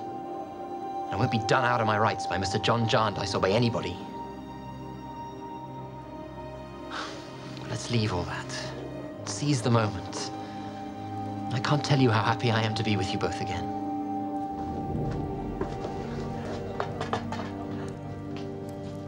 And he will spend all day with us tomorrow. You see what I was thinking?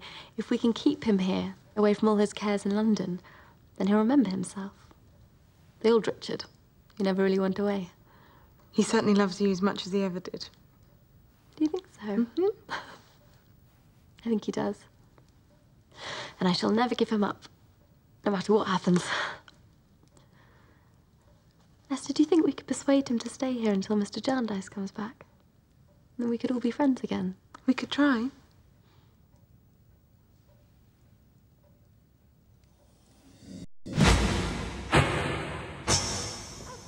Now, pay heed.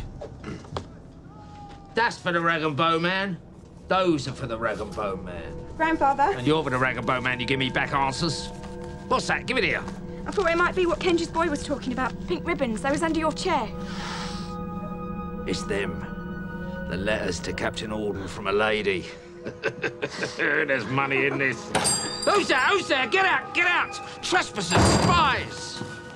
Mr. Smallweed, I reside in this house and I have a perfect right to be here. Only on my say-so. Who's the landlord here? Me! And we're putting the rents up. Get some proper tenants in, eh? Queen's councils, members of parliament, younger sons of the aristocracy. Younger sons of the aristocracy? Here? I don't think so, Mr. Smallweed. Good day to you. Don't you turn your nose up at me. I'll see you in the gutter.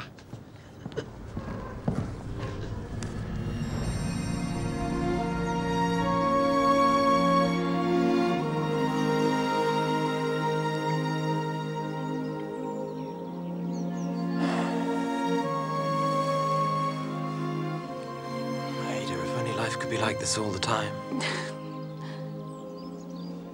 Well, it could, couldn't it? One day. Perhaps.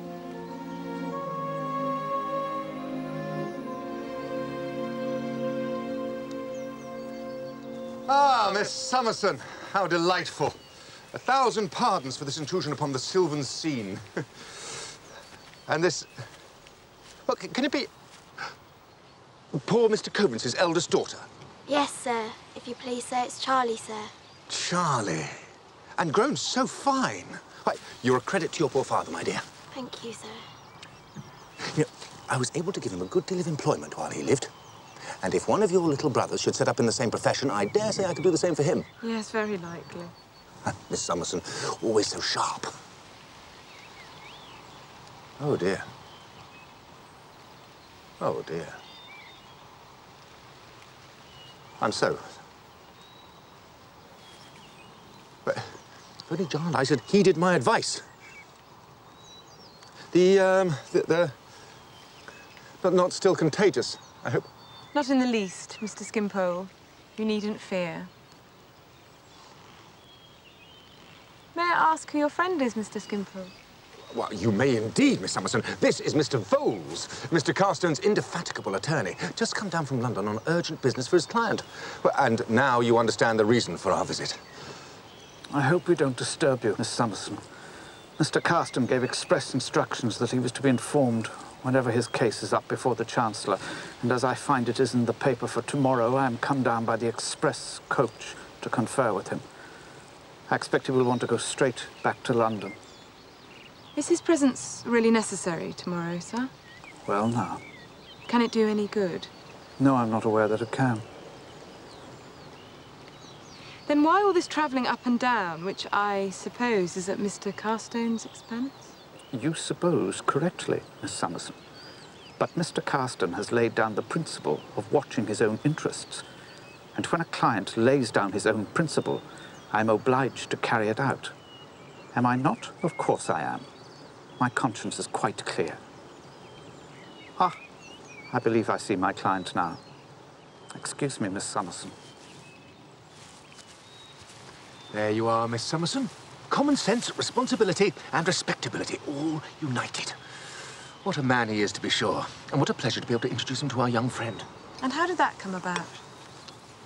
Why, Vowles asked for the introduction, and I gave it. Did any money change hands, Mr. Skimpole? Why, now you mention it, yes. I believe it did. Indeed. I think you might say that Vowles bribed me. Well, he gave me something, at any rate. Called it commission. Was it a £5 note? Do you know? I think it must have been. I understand. Ah, Miss Summerson, you understand everything. So young. Whereas I understand nothing. Child. Child.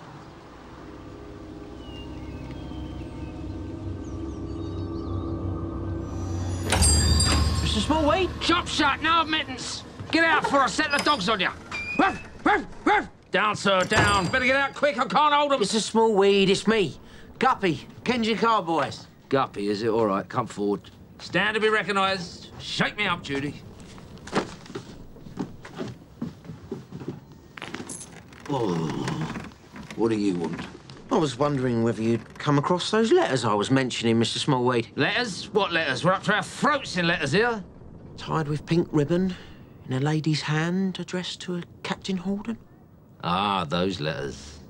Now I recall. So what if I had found them? Then my client would be very interested in purchasing them. Your lady client? That's right. For a nominal sum? That's right. What sort of sum? £10? £10? Do you think I'm a newborn baby, Mr. Guppy of Kensington Carboys? If I was to have a sight of them, Mr. Smallweed, I may be able to offer something a little bit more handsome. So, have you got them or not? Mr. Guppy. Oh, Mr. Tulkinghorn, sir. How do you do, sir? Here on business, Mr. Guppy? I am, sir. Kenge and Carboy's business? No, sir. Oh, set up chambers of your own, have you, Mr. Guppy? No, sir. I am here on behalf of a private client. In Kenge and Carboy's time. Mr. Kenge will be interested to hear of it when I tell him. Really, sir? Begging you wouldn't? Name of your private client. Not at liberty to disclose it, sir. Quite sure about that? Wild horses wouldn't drag it from me, Mr. Tulkinghorn. Wouldn't they now? All right, Mr. Guppy, take yourself off. But I was talking to Mr. Smallweed. Good day, Mr. Guppy. Right.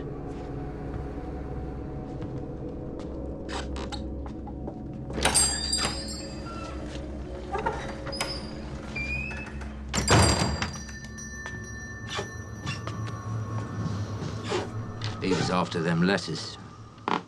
Did you let him see them? No, Mr. Tulkinghorn. Or let him know that you had them? No, Mr. Tulkinghorn. As soon as I saw the name Horden, I thought, Mr. Tulkinghorn will want to see these. Quite right. I shall want something for him, Mr. Tulkinghorn.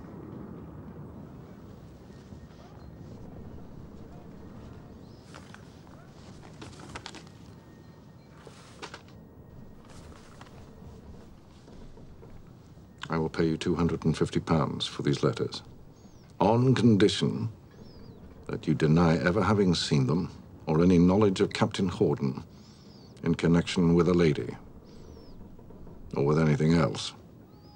Do you agree? Yes. And that concludes our business. My clerk will bring you the money before close of business today. Good day to you. And then the search fees and the attendance fees and the various disbursements and attending upon your good self. Yes, yes, of course, but we are making progress. We are very active, Mr. Carston. We have our shoulders to the wheel. No stone is left unturned. Yes. Good. Good. If it weren't all so juiced expensive. That is the way of things, Mr. Carston. Nothing is for nothing, as they say.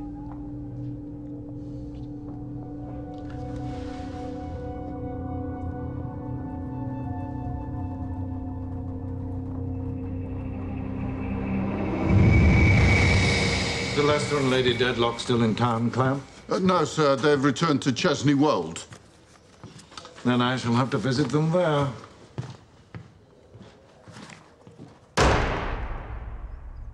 You have a gentle touch, Rosa.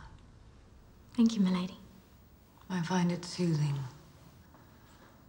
And I am in need of soothing. We are all out of sorts today, Rosa. Sir Lester is out of sorts because his candidate has lost the election. Are you interested in politics, Rosa? No, milady. Nor am I. But it seems he was defeated by Mr. Rouncewell's candidate. Sir Lester is very angry with Mr. Rouncewell. He thinks Mr. Rouncewell is trying to bring down the aristocracy. I don't care tuppence about it. But I am sorry to see Sir Lester so distressed. Is that why you're out of sorts, milady? That, and the fact that Mr. Tulkinghorn is coming to dinner. You don't care for Mr. Tulkinghorn, milady? No, I do not. I care for you, though, Rosa. Very much. Home again, jiggity jig. And I find my house in very good order. No robbers then, no ghosts, no hobgoblins. We did have one visitor. Richard. Mr. Carston came to see us. Rick? Was Rick here? You're not angry? No, indeed, I'm only sorry that I missed him. I do not think he would have come to the house if he had known you were here. Still on that tack, is he? The wind is in the east there. Oh, Rick. We tried to persuade him to stay. He was called away. Army business? Unfortunately not. Court business? Yes. He has a new lawyer, a Mr. Voles. Introduced to him by Mr. Skimpole. And they are making a meal of him, I have no doubt. Poor Rick.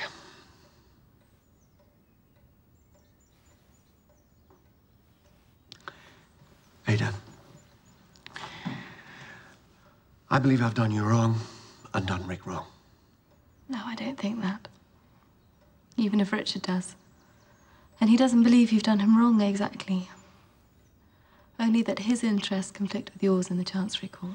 Ada, my dear, I gave up all my claims to an interest in that case many years ago. When I say did you wrong, I mean when I refused my consent to your engagement. It would have been better if I had consented. Well, I consent now. Rick's love for you is the best and steadiest thing about him. You are his best hope now, Ada.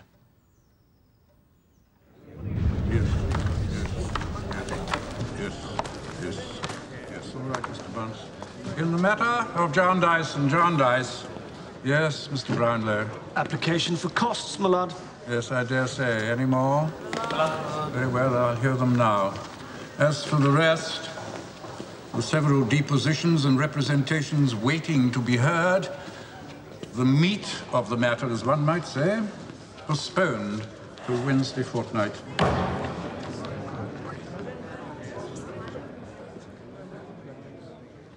And this man, Rouncewell, who has been a guest in my house, a guest under my roof, Tulkinghorn, has sided against me with the rabble. Most regrettable. And this was the man who wanted to take my lady's maid away and educate her, if you please. As if Chesney-Well were not good enough for her. No, I've no intention of parting with her. But these people are very proud in their way.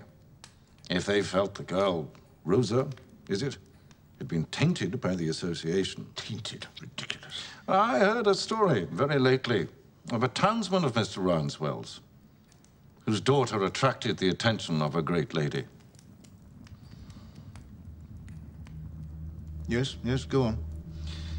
The great lady I speak of treated the girl with great kindness, kept her always near her. And so far, so good. But the great lady had a secret. She had in early life been engaged to marry a young rake, a captain in the army. She never did marry him, but she gave birth to a child, of which he was the father. Shocking, shocking. Years later, the truth emerged. And when Mr. Rouncewell's townsman heard of it, he took his daughter away from the great lady, saying that she had been tainted by the disgrace of the association. Well, in such circumstances, of course, if such a thing were possible, one could understand it. But the fact of the matter is that such a set of circumstances could not possibly happen. The behavior you speak of would never have taken place. Well, yes, quite exactly. The story must, I suppose, be apocryphal.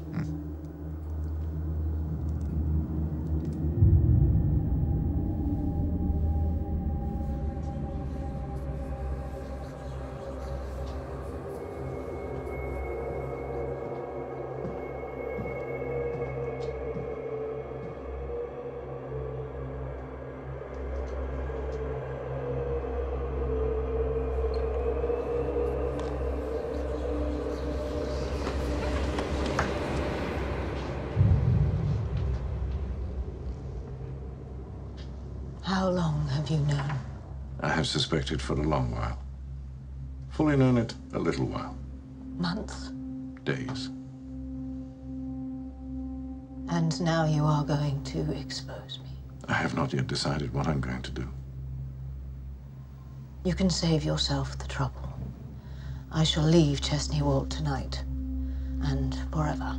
No, you will not. You will hear what I have to say.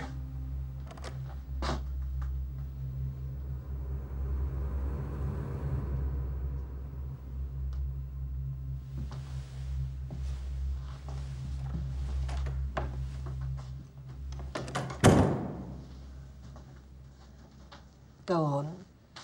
You must understand, Lady Dedlock, that my sole consideration in this unhappy case is Celesta. Then why do you keep me from going away? Because your flight would spread the whole truth far and wide. It would be impossible to save the family credit for a day. It is not to be thought of. When I speak of Celesta being the sole consideration, he and the family credit are one. Celesta and the baronetcy, Celesta and his ancestors, Celesta and Chesney Wold. So, this is to be hushed up, if it can be. And how can it be if Celesta is driven out of his wits or laid on his deathbed? Go on. My experience teaches me that most people would do far better to leave marriage alone. So I thought when Celesta married, so I have always thought since.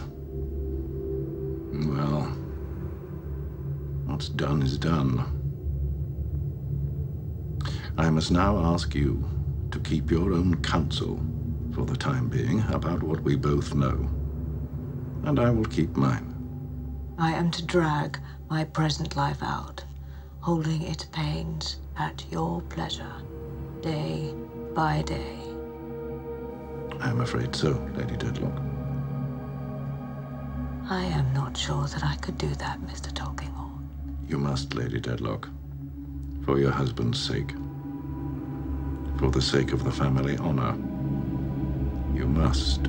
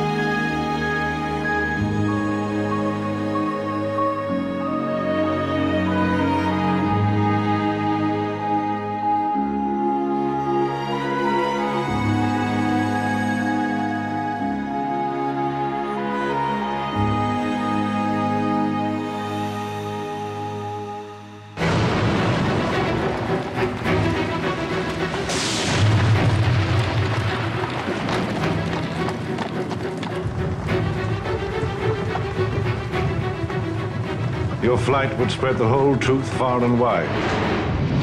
It would be impossible to save the family credit for a day. It is not to be thought of. Rosa, come here, child. Yes, my lady?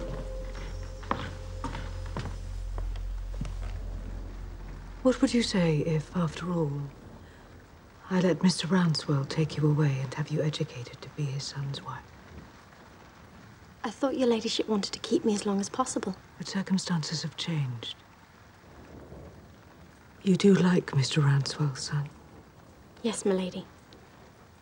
I have been selfish wanting to keep you for myself. I shall be very sorry to lose you, Rosa.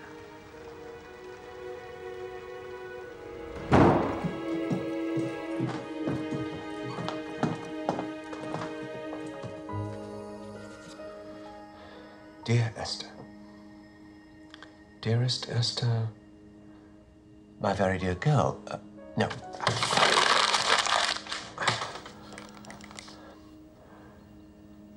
My very dear Esther, I hope what I write will not come as too much of a surprise to you. I'm sorry, do I disturb you? No, no, not at all. What is it, Esther? I should like your permission to make a short visit to London. You remember Caddy Jellaby, who married Mr. Turveydrop from the dancing school? Well, she tells me she's going to have a baby. And Ada would like to come with me. Of course, she wants to see how Richard is getting on. So have we your permission? Yes, yes. I had hoped by now. Well, never mind. Esther, of course you have my permission. My very best wishes to young Mrs. Turveydrop. Thank you.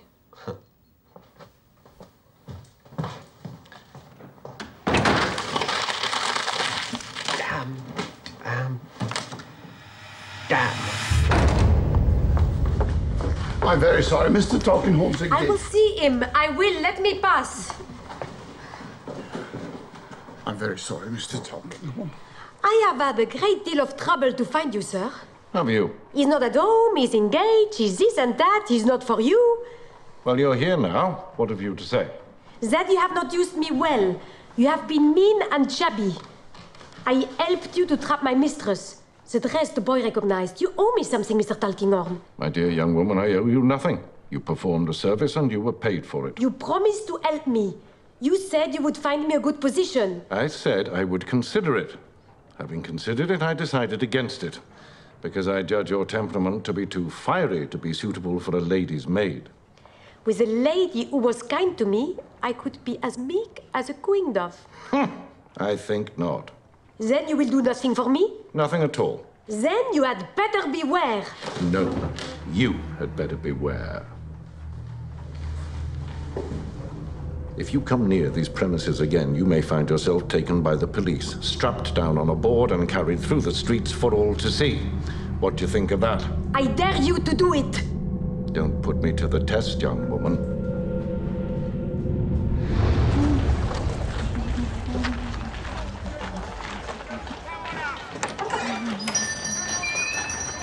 Rubbish. Rubbish. Good day, Mr. Smallweed. Rent!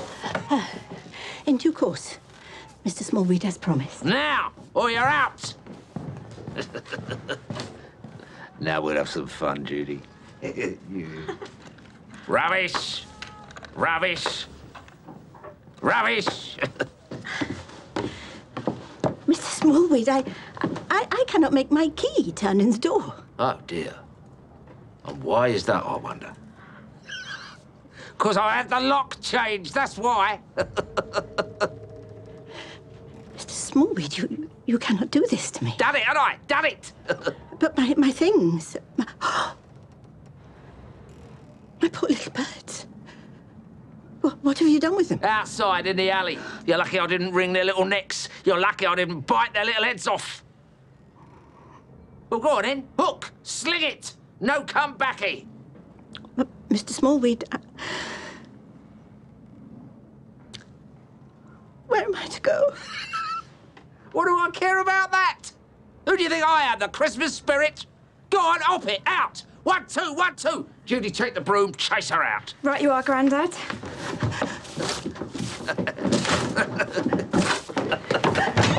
There she goes. Oh, my bones. Shake me up, Judy.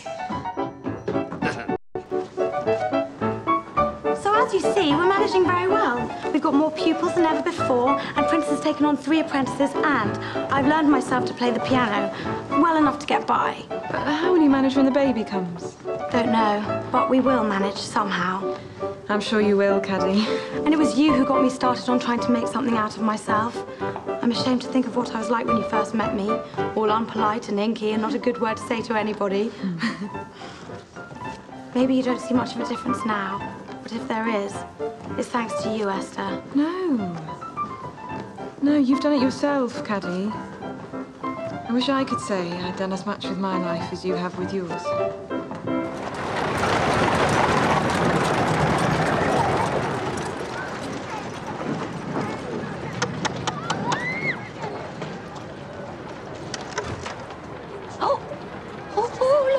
Mrs. Guppy?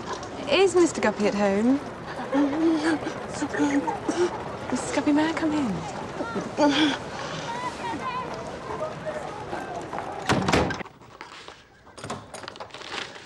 Summerson, this is indeed an honour. Mother. I took the liberty of sending you a note, Mr. Guppy. You did, and I have it here. Mother, please. I do beg your pardon, Miss Summerson. Perhaps I could speak to you alone for a moment. Mother?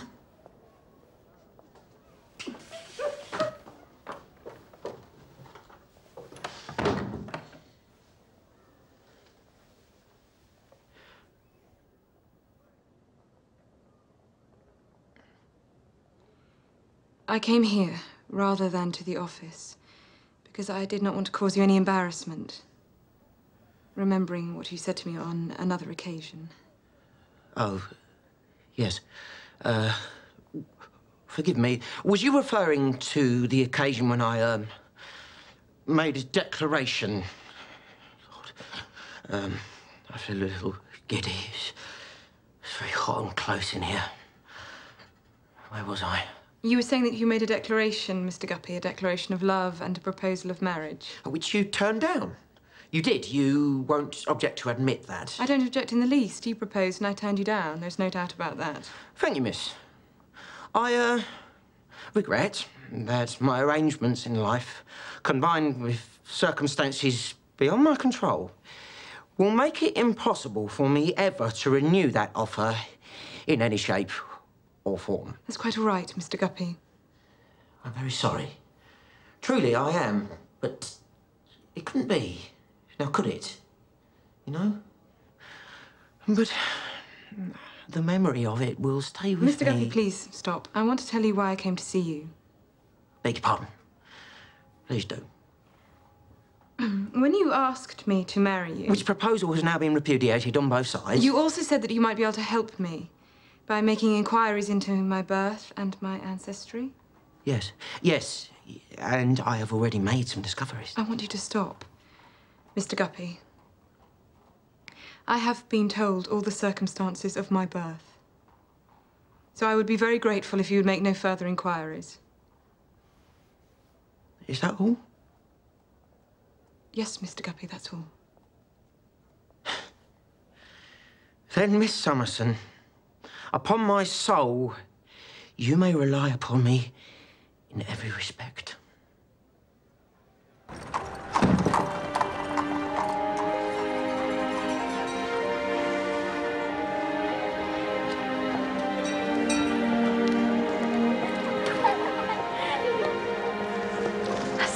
Ada, what's the matter? I thought you were with Richard. I went to his lodgings at the time we arranged, but they said he'd gone out. And I didn't know where. Where else but the court? Another adjournment. Again, nothing done. Nothing done. No, sir. Don't say nothing done, sir. That is scarcely fair. We have our shoulders to the wheel, and the wheel is going round. The wheel goes round, but it does need oiling from time to time. Yes, indeed. Which reminds me, there are some bills for you to sign, Mr. Castor. Let's go this way. It's just a short step to my chambers. Ada, Esther. Whatever are you doing here? Oh, Lord, it was today, wasn't it? I'm so sorry. Doesn't matter. I found you now. Am I forgiven? Excellent.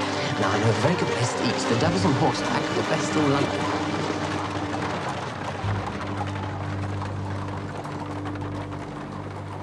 Do you know, I heard the most extraordinary thing from Tulkinghorn.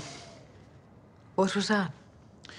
Our neighbour Boythorn has been entertaining Mr. John Jarndyce and the wards in Jarndyce. And what should that be to us? Well, Mr. Jarndyce is an old friend of yours, I understand. They should have been entertained here, not at that fellow Boythorn's place.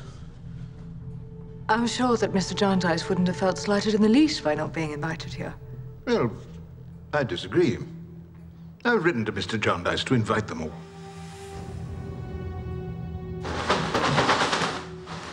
Welcome back. Welcome back. been a bleak house indeed without you to brighten it. Indeed, I think the wind has been in the east ever since you went away. We went away for long. I know, but you were very much missed. The pair of you. Now, when you're both ready, supper is on the table.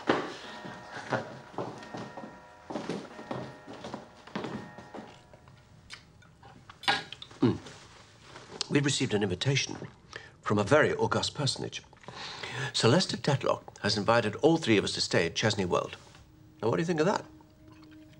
Why should he invite us? He knows we're friendly with Mr. Boythorn, and he hates Mr. Boythorn. I know, I was astonished myself. But, you know, there's a degree of acquaintance from the past. Didn't you meet Lady Dedlock, Esther, when you went to look at the Ghost Walk? I think you must have made a great impression on her, and that the invitation really comes from her, rather than Sir Leicester. I'm quite sure it does not. You are not intending to accept, are you? Why not? I couldn't possibly go. Esther, why ever not? If Sir Leicester thinks you're good enough for Chesney Wold, who are you to disagree? I can't go. Esther.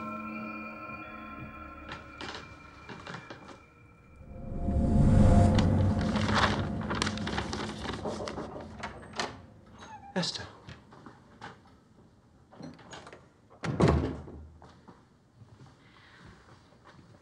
I've come to tell you why I, at any rate, cannot go to Chesney Wold. It is a secret, but I think I must tell you. Go on.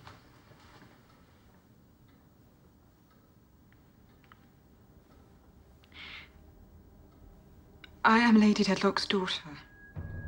She told me so herself, and she also told me that we must never meet again.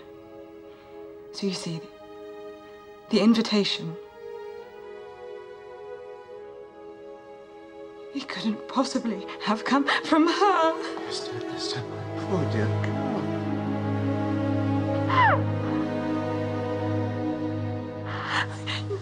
You must not tell anyone else. Of course I shan't tell anyone else. What a burden it must have been to keep that secret. It was for her. Yes. Perhaps. Esther.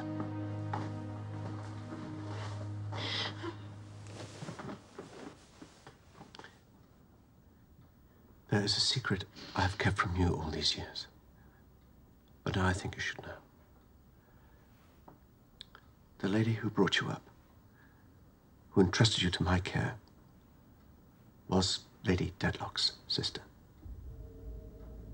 Her sister? But didn't you ever suspect? Not for a moment.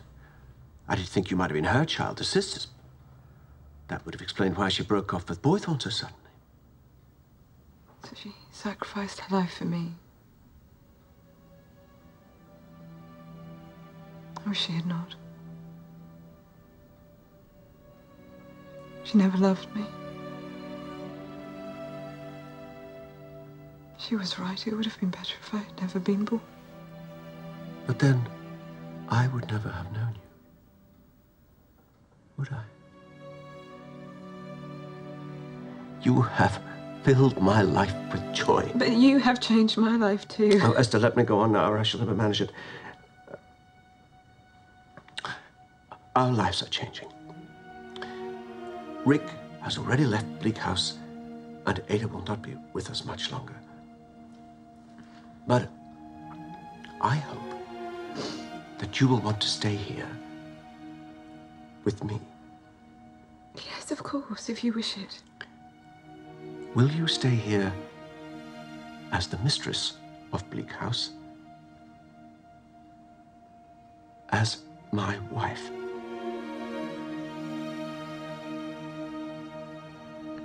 I know the world will say I'm far too old to offer myself as a husband for a young girl, but I can't help what I feel. And I care for your feelings much more than the world's. There. I've said it. I love you, Esther. Will you be my wife? May I think about it for a little while? Of course. Of course. As long as you like. Thank you.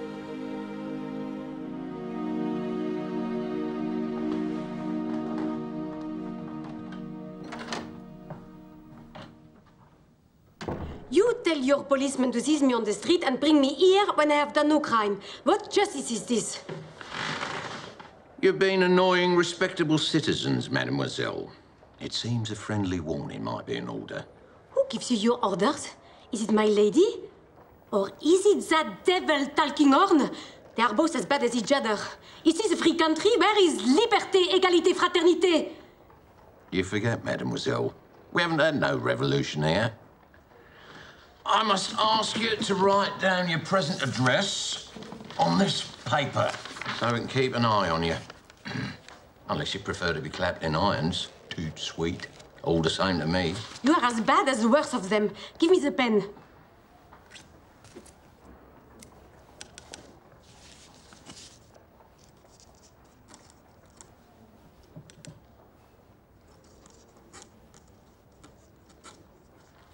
There.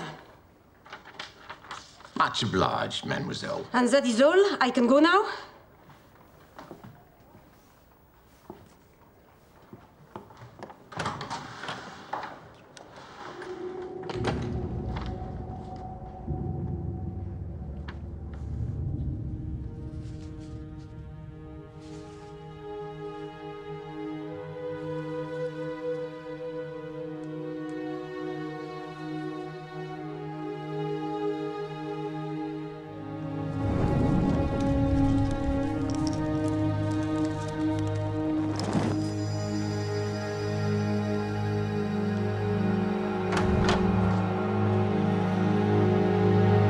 Yes. Yes, I will.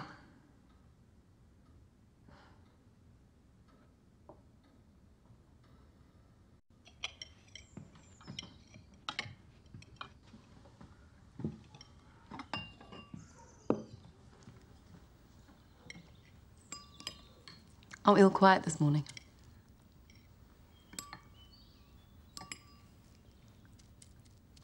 This is delicious, Esther.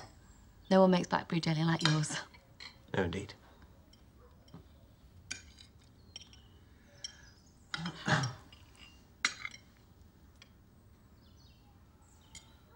Is something the matter? No, nothing's the matter. That is, that Esther, could you come and see me in the growlery in a little while?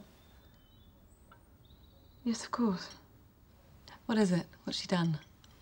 Has she got the accounts all wrong? No, nothing like that, Ada.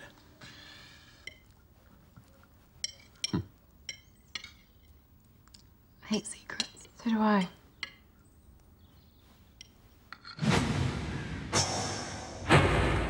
Why didn't you tell her? Tell her what, exactly? We are engaged to be married. I wasn't sure. Esther, I have an anxious night of it. Are you sure this is what you really want? Yes. I would not have said so. You wouldn't have rather carried on as we were? I was surprised when you asked me to marry you. You thought of me as a father, rather than as a lover. Yes. But now I think I could learn to think about you in that other way. Truly?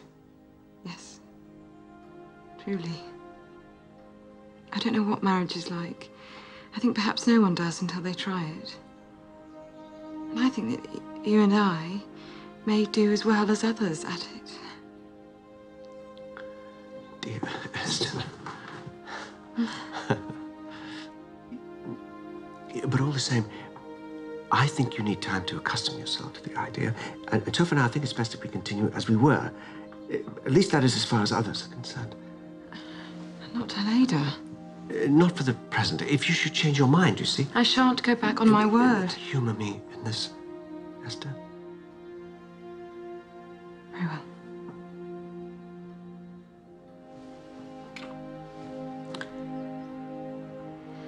And now I have my work to do.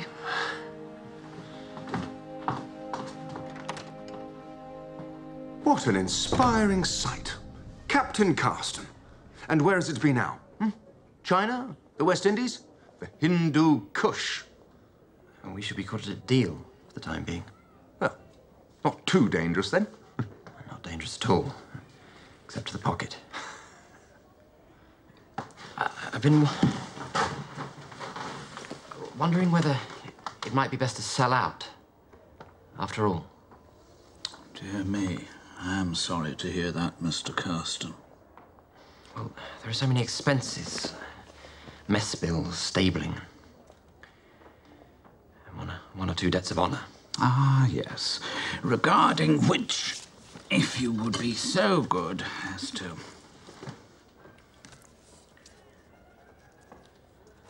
Thank you. If I could only have some assurance of a speedy settlement. Now, Mr. Carston, you know me, I think. I am not the man to give assurances when the facts are not certain. Ah, what a man, eh? What a fellow. What integrity. Yes. Yes, you're a good man, Mr. Voles. A true friend. Should I sell out, do you think? You might think that the best course. You might very well think that, but I would not wish to influence you one way or the other. I'm afraid that he has no present means at all. Even if he sells out, that money will be eaten up in debts he has incurred in the service. Meanwhile, I have 3 daughters to support and an aged father in the Vale of Taunton. How are they to be fed? Now you mention it, I've always found an application to Mr. John Jarndyce rarely goes amiss. But Mr. Carston has broken with him, has he not? Perhaps he has. But I fancy my friend Jarndyce has not broken with him. Oh, what care I for house and land, and what care I for treasure? Oh, what care I for my newly wedded lord? I'm away with the rackle-tackle gypsies, oh. Very pretty. Sir, you startled me. You like your work here, Rosa? Yes, sir. My lady is kind to you? Very kind, sir. She is fond of you, I think. Rosa? My lady. Rosa, will you fetch my book? I think it is in the little sitting room. Yes, m'lady.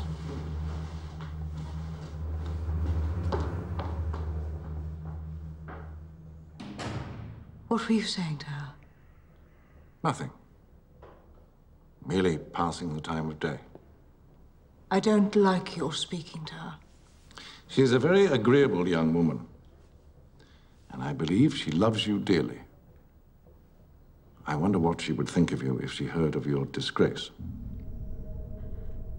You will have to forego that pleasure, Mr. Tulkinghorn, as I have decided to send her away. No, you will not do that. Do you presume to tell me how to run my household? We have an agreement, you and I. You will not draw attention to yourself by doing anything out of the ordinary. I understand very well that you wish to protect your little favorite from the taint of association with you, but it will not do, Lady Dedlock. If any action is to be taken, I will decide what and when. Not you.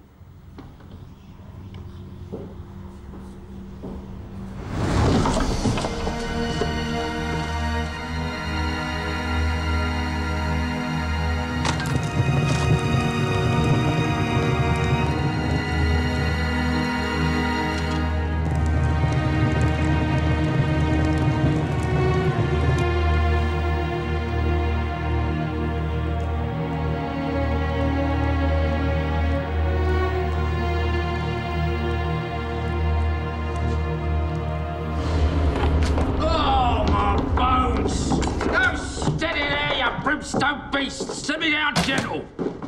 Oh. Judy, shake me up.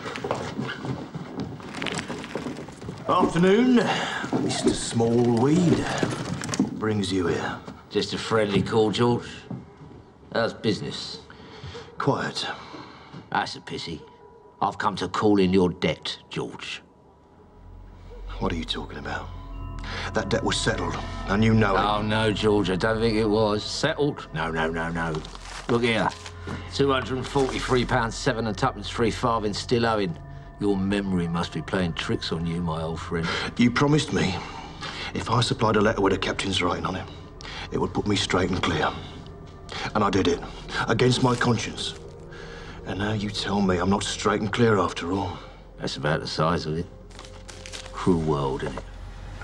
What? You little bloodsucker. I'll give you cruel world. I'll snap your neck for you. That debt was settled, and you know it. No, George, it's not me, it's him. I'm just the messenger. He sent me to tell you. Who sent you? Oh, my bones, for pity's sake, George. Mr. Tulkinghorn.